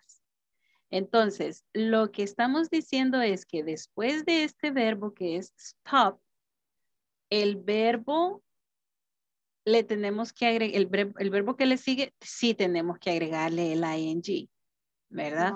Ya no va a ser como don't sleep, va a ser deténgase de dormir, ¿verdad? En la clase, ya no se duerma, ¿verdad? Entonces, exactamente, es stop sleeping in class, stop sleeping in class. Ahí sí necesita el ing, pero es nada más como extendiéndoles el vocabulario, ¿verdad? Porque estábamos hablando también de never, ¿ok? A este no le cambia, never sleep in class. Este ya sería como una regla, ¿verdad? De una norma, ¿verdad? Esta es una prohibición, don't sleep in class, never sleep in class, stop sleeping in class, ¿ok? Cada una tiene un significado un poquito separado, ¿verdad? Entonces, stop sleeping in class es porque lo está haciendo. Never sleep in class es una regla que les puedo decir en los requerimientos, en the requirements. Y don't sleep in class es a la hora de la clase yo les puedo decir, hey, don't sleep in class, ¿ok? Ya, como un imperative. Ok. En never puede ser, por ejemplo, never get to the place.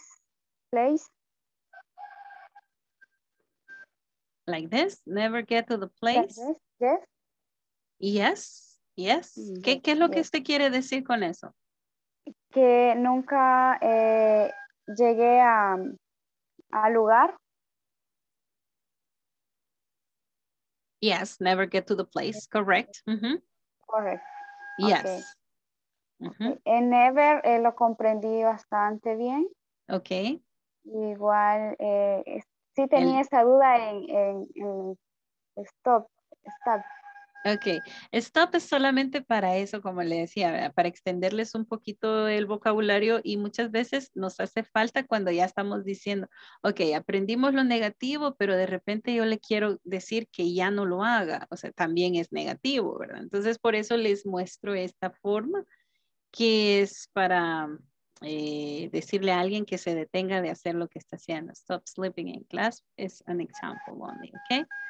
Sí. Okay. Puede ser stop raining, please. Stop. Raining. Running. Yes. Yes. Running. Stop running, please. Yes. Yes. It's good. Yes.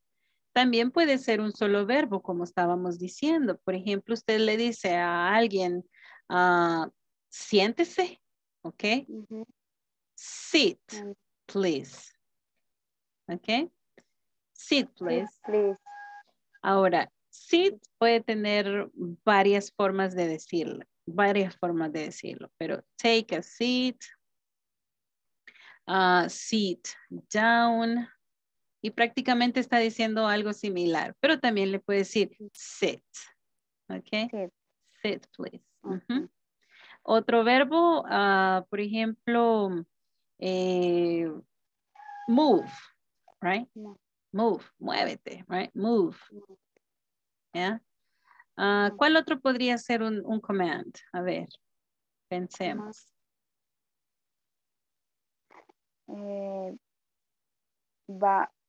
Buggery, molestar. Buttery, like this, sorry. Ay, no me acuerdo del spelling. Buttery, like this? Yeah. Butter. Déjeme ver el spelling de este verbo. Don't bother me, yeah. Permítame, vamos a ver. Sí, algo así, ¿verdad? Como eso. A ver.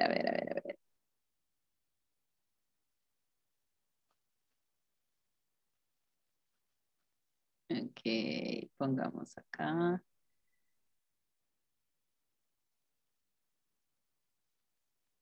Okay. It's like this. I'm sorry. It is bother, like this, bother. Bother. Pero en este caso, moléstame, ¿verdad? O molestar sería, deja de molestar. Stop bothering me. Stop. Stop. Y le agregamos el. Yes. Correct. A ver, de un solo verbo, a ver si me puede dar un ejemplo. Un solo verbo.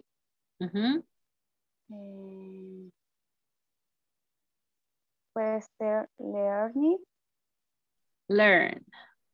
Okay. Learn, aprende. Right, good. Y si yo le digo read. Read. Okay. If I tell you speak. Speak. Speak, right? Okay.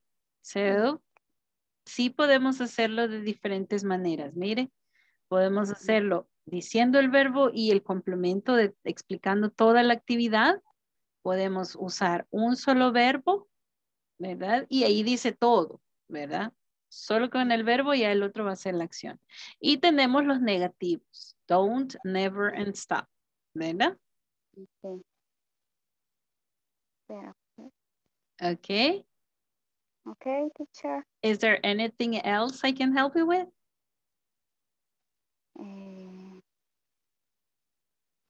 Yeah. Tell me. ¿Tiene alguna otra cosa que quisiera preguntar? Solamente lo de have to. Solamente me gustaría saber a cuál es que se le agrega has, solamente es tercera persona. Exactly. Y have es primera persona. Correct. Usamos has to para he, she, or it. Has to. Y para have to usamos, have to lo usamos para I, you, we, and they. Okay. Al igual manera, need. Yes. Need is I, you, we, and they need to. Y para he, she, it needs to. Okay.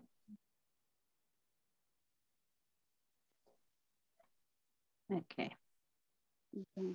Yes. For example, I have to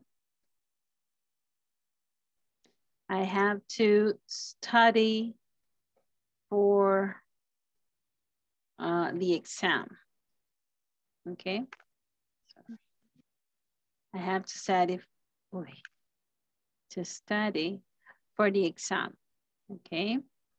She has to study for the exam. Okay.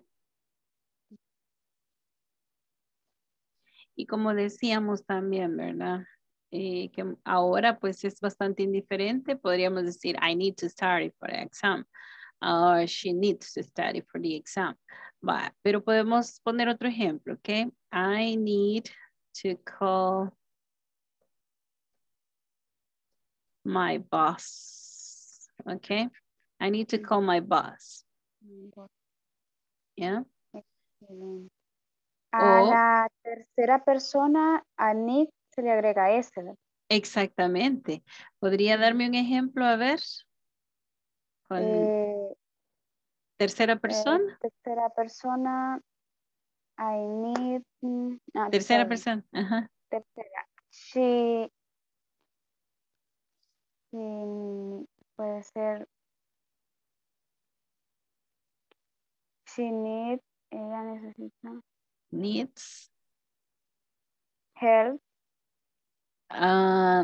Ese es el detalle, que en este caso no estamos diciendo necesita porque usted tiene, quiere, ¿cómo se lo puedo explicar? No es una necesidad o una primera necesidad, ¿ok? No es algo que va a suplir, sino que es algo que necesita hacer para que otra cosa suceda, ¿ok? Ok. Puede ser. She needs grit. Acuérdese que tenemos que usar el to, ¿verdad? She needs to. Yes. Ajá. She needs to practice today. Excellent. She needs to practice today. Excellent. Excellent. Sí, entendí. O sea, primero iría la persona, luego iría need y luego iría el verbo. Exactly. Y el verbo, acuérdese que, perdón, el auxiliar acá es need to. Needs to. Ok. Va completo, ¿verdad? Con el to. Si no lleva este to, entonces es otro el significado. Okay. Siempre tiene que ir to. Sí, para expresar la necesidad, ¿verdad? Para expresar que usted necesita hacer algo para que otra cosa pase. Perfecto, teacher. O para obtener otra cosa, ¿verdad? Ok. Ok. Ok. Es todo, teacher. Okay, great. Great, then. Gracias por su tiempo. My pleasure, no problem. So let us meet tomorrow, okay? Have a good night and see you tomorrow. Bye-bye. Bye.